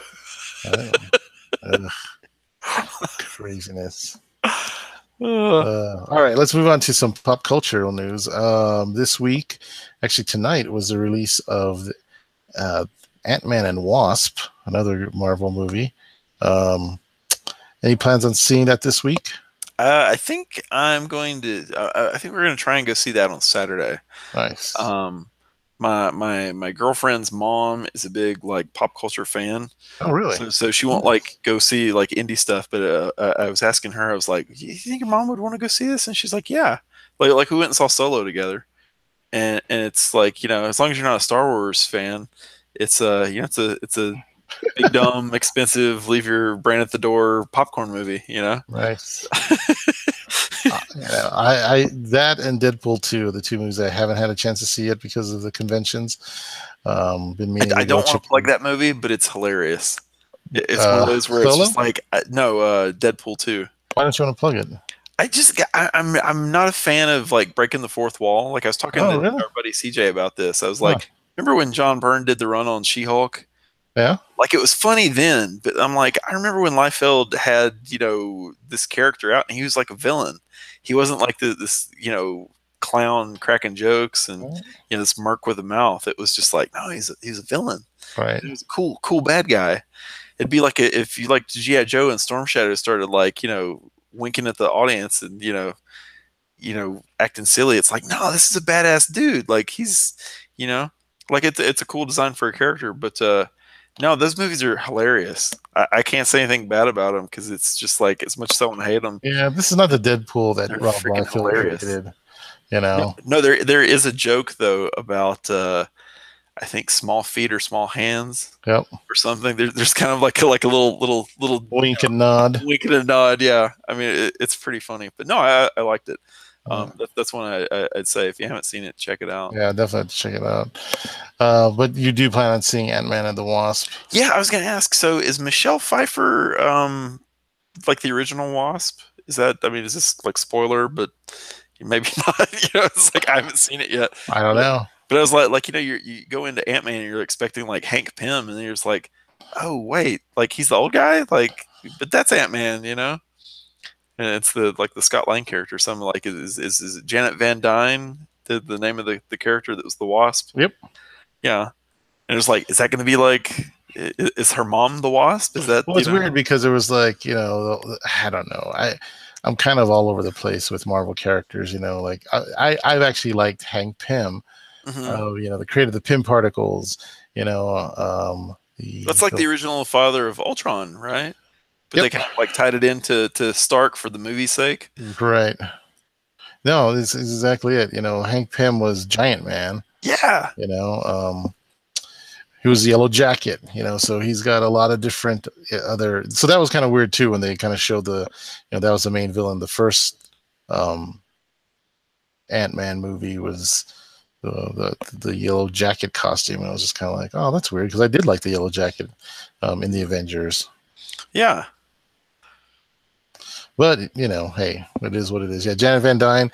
And then, there's this whole tumultuous relationship between Pym. There was the alcoholism, the domestic abuse, and all this other kind of stuff that was happening. So that's one of the things I was really interested in when they announced Ant-Man. I was like, oh, that's kind of adult oriented. Like, are they going to, even hint at that? Or I mean, it's like, that's an interesting choice. They kind of went.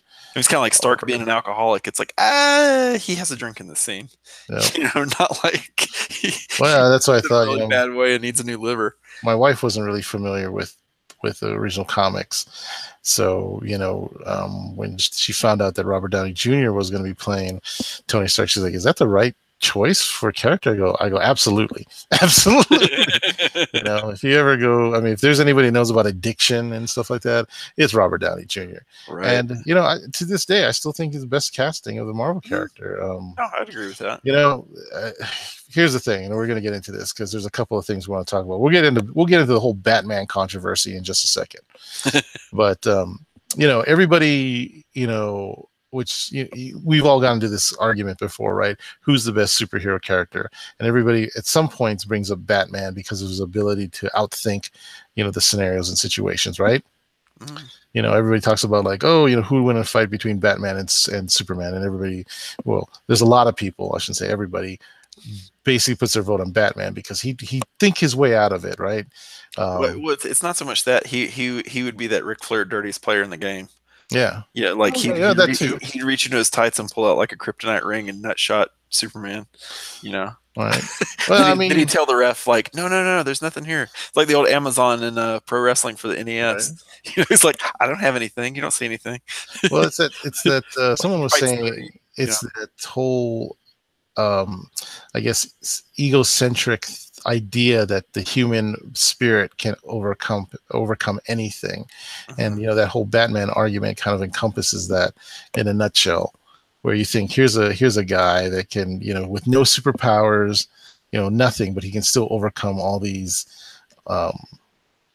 deficiencies and odds in order to beat anybody. That whole famous scene about if you watch the Justice League cartoon, where Batman basically has a scenario for every superhero that in case one of them goes rogue, and apparently he has one on himself as rogue, right? Yep.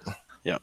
And it's a brilliant episode, especially when he even has one for himself. It's like, but we look at that, and then again, people just kind of strip it all down. So, like, well, at the end of the day, all Batman is a guy with a lot of money. And that's it. And you look at somebody like Tony Stark, that's basically, I know I'm going to get a lot of flack for saying this, but basically it's Marvel's Batman. So, who would you rather back it or have the backing of, Batman or Iron Man, and why? Ooh, I don't know. Are we talking movie version or comic? That's a great question. So, like, because I brought up Robert Downey against Kevin Conroy. That's the end all be all for me. The start of the conversation was because of Tony Stark being portrayed by Robert Downey Jr. So let's go with the movies. And if we say, Ben Affleck does not exist in this universe, and I don't care what anybody says. So, Well, I you know, really like. we're going with Christian Bale. Yeah, I really like Batman Begins. Like, I really like it's kind of year one ish where it's like he's not got all his shit together and is kind of making mistakes. But I mean, I'm a big American Psycho fan too, though. So I mean, it's kind of like, oh, that's gonna be Batman. Yeah, I'm in. Like, I'm sold. Like, you sold my ticket before it was even filmed. Um, but I mean, I don't know, the kind of snarky, stark Robert Downey Jr. I like too, though. You know, So he's the in a movie, because you know, eventually, Disney will probably own DC property. I don't, you know, that's just my bold prediction. And they did a crossover movie, so if it was Batman, Christian Bale Batman versus Robert Downey Jr. Iron Man, who would you put your money on? I still gotta go with Batman. He fights dirty. Hmm. It's whatever it takes to get the job done. And Whereas I feel like you don't think Tony Stark does that in the movies? I feel like he's got a heart. Like, he wouldn't get as dirty. Well, let's look at what happened with Like, he's a Infinity little bit more War. Okay, genuine. and if you haven't watched Infinity War already, too bad. We're spoiling it right now. You've had enough time to watch the damn movie. So we look at what happens when Tony Stark fights Thanos, you know, and of course, um, Star-Lord ends up messing everything up because Thanos ends up killing Gamora, his adopted daughter, in order to obtain, you know, the final gems for the Infinity Gauntlet. So if you look at how Tony Stark, or aka Iron Man, was there with the technology, and that's what I like about Iron Man. Like, for me, if I had to put movie Batman over movie Iron Man, I'd probably go with movie Iron Man, just because the technology is way more creative than what, you know, Batman has. Sure, he has some Definitely. pretty, you know, clunky looking giant vehicles and stuff like that, but you know, that whole arachnid suit that he did for, you know, Iron Spider, you know, Totally. Spider-Man. I don't know. I mean, and then of course, you know, the quips and everything that they have. It seems like there's always a smart ass hero in the Marvel universe, where, you know, in the DC universe, everybody's a little bit more serious, Very serious. right? These are serious Batman voice. And serious Superman who can't save his dad, but let's not even get into that movie. Your mom's name is Martha too? Oh God! Do we just become best friends? Jesus!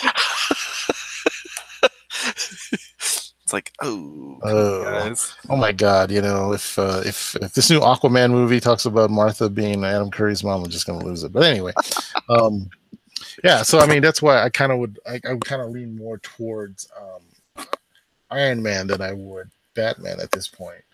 But you know, even you look at the interaction between Robert Downey Jr. and Benedict Cumberbatch, that was amazing. Yeah, I'm not. I don't know. Like, I'm not big on Doctor Strange. Really? Yeah, I don't know. Like, not so much. Like, I mean, to me, it was always like it was a fun guest star, but I just.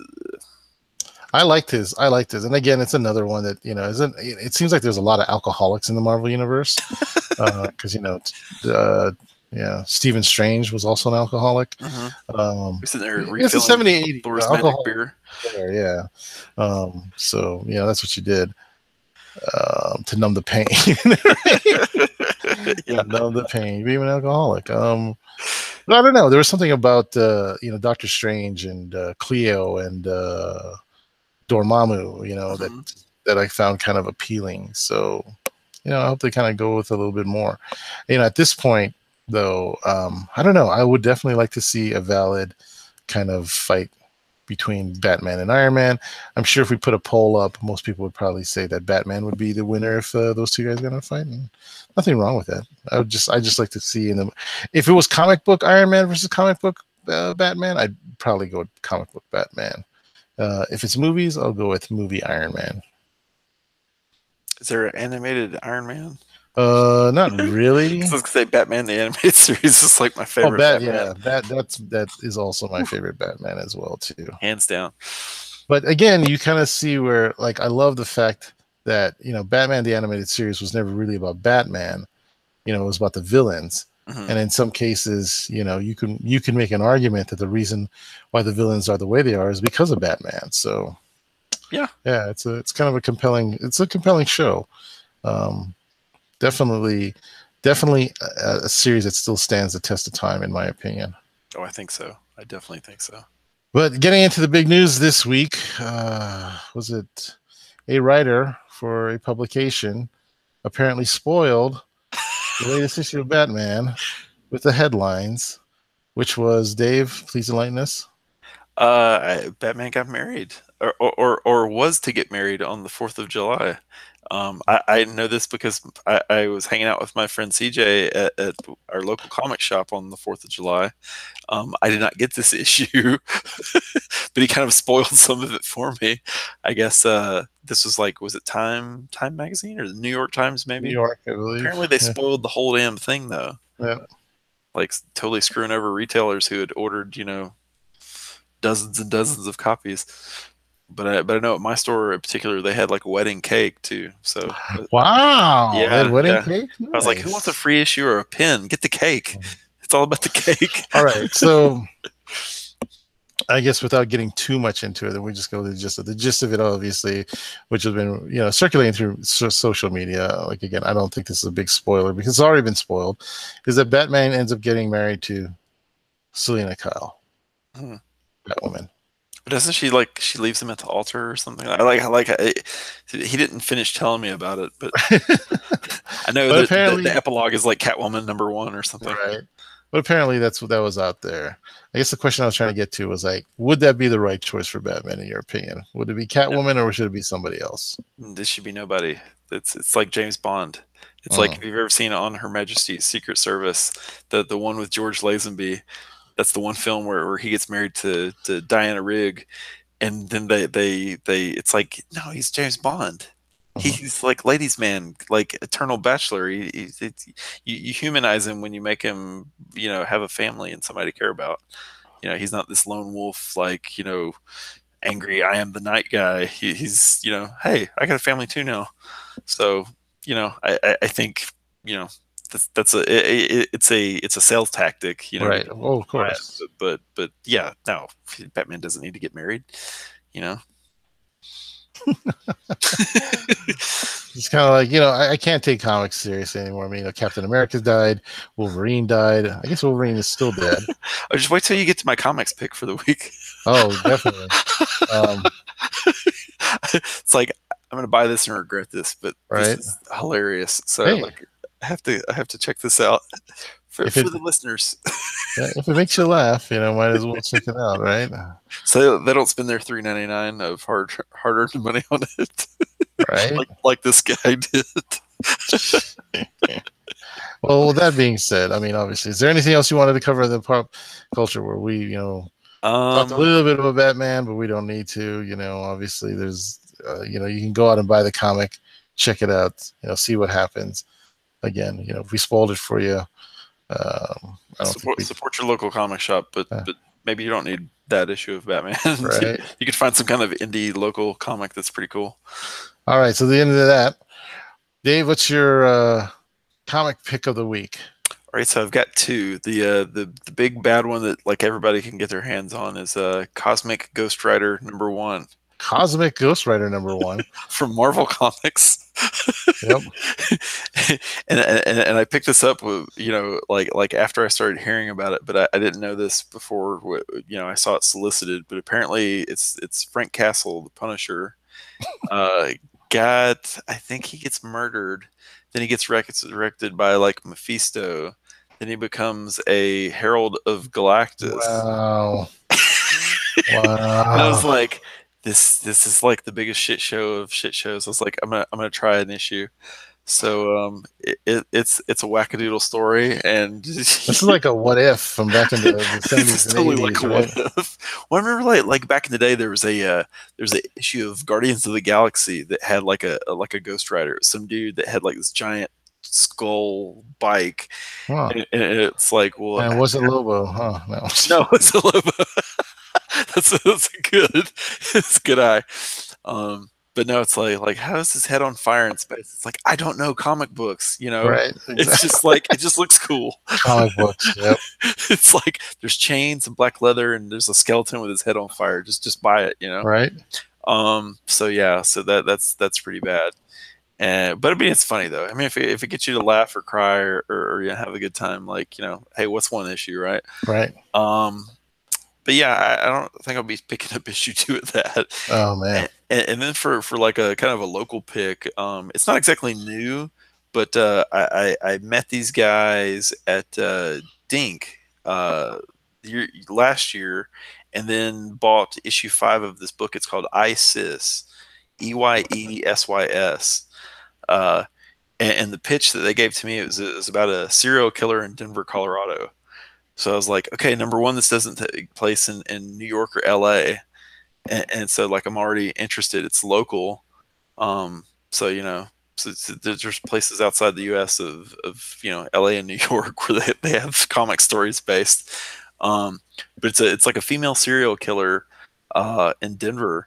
And I met the guys that wrote and drew it. And it's just one of those things where it's like I picked up, I think, 1 and 2 and 5 from them at Dink, and then went to Mutiny Info Comics or Mutiny Info Cafe on South Broadway in Denver, where our buddy Alan Brooks records his Motherfucker in a Cape podcast on the second Wednesday of the month. Plug.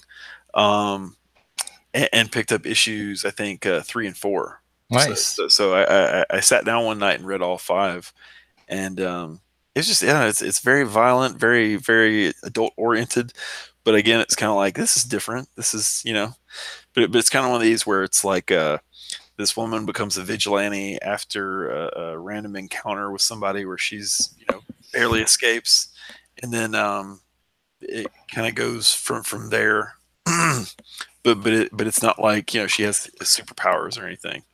Like after the 5th encounter with somebody, she I want to say like loses an eye or something, and it kind of goes from there. But just super like not for kids. But again, local. So if you're looking for a black and white indie book and you're here in Colorado, and you can get a copy of it, like check that out maybe. Nice. Yeah. Well, let's end up this show for this particular week. We'll take a look at Glow next week, as well as our picks for Extreme Rules coming up 1 week from this Sunday. But that being said, what's our match of the week, Dave? Match of the week, I would say Mustafa Ali versus Buddy Murphy. If you have access, well, actually, I don't think you even have to have access to the WWE Network. I think these are maybe on Hulu. I know there's some highlights on YouTube that you can check out, definitely, and the WWE website as well. Yeah, definitely. I'm going to have to agree with you on that note. But it's a good long match, though. If you have a spare like 20 plus minutes, give or take, it's a no DQ match, and it goes, I wouldn't say out into the audience, but all around the ring. Yeah, there's a couple of good power bombs in there that you definitely have to check out.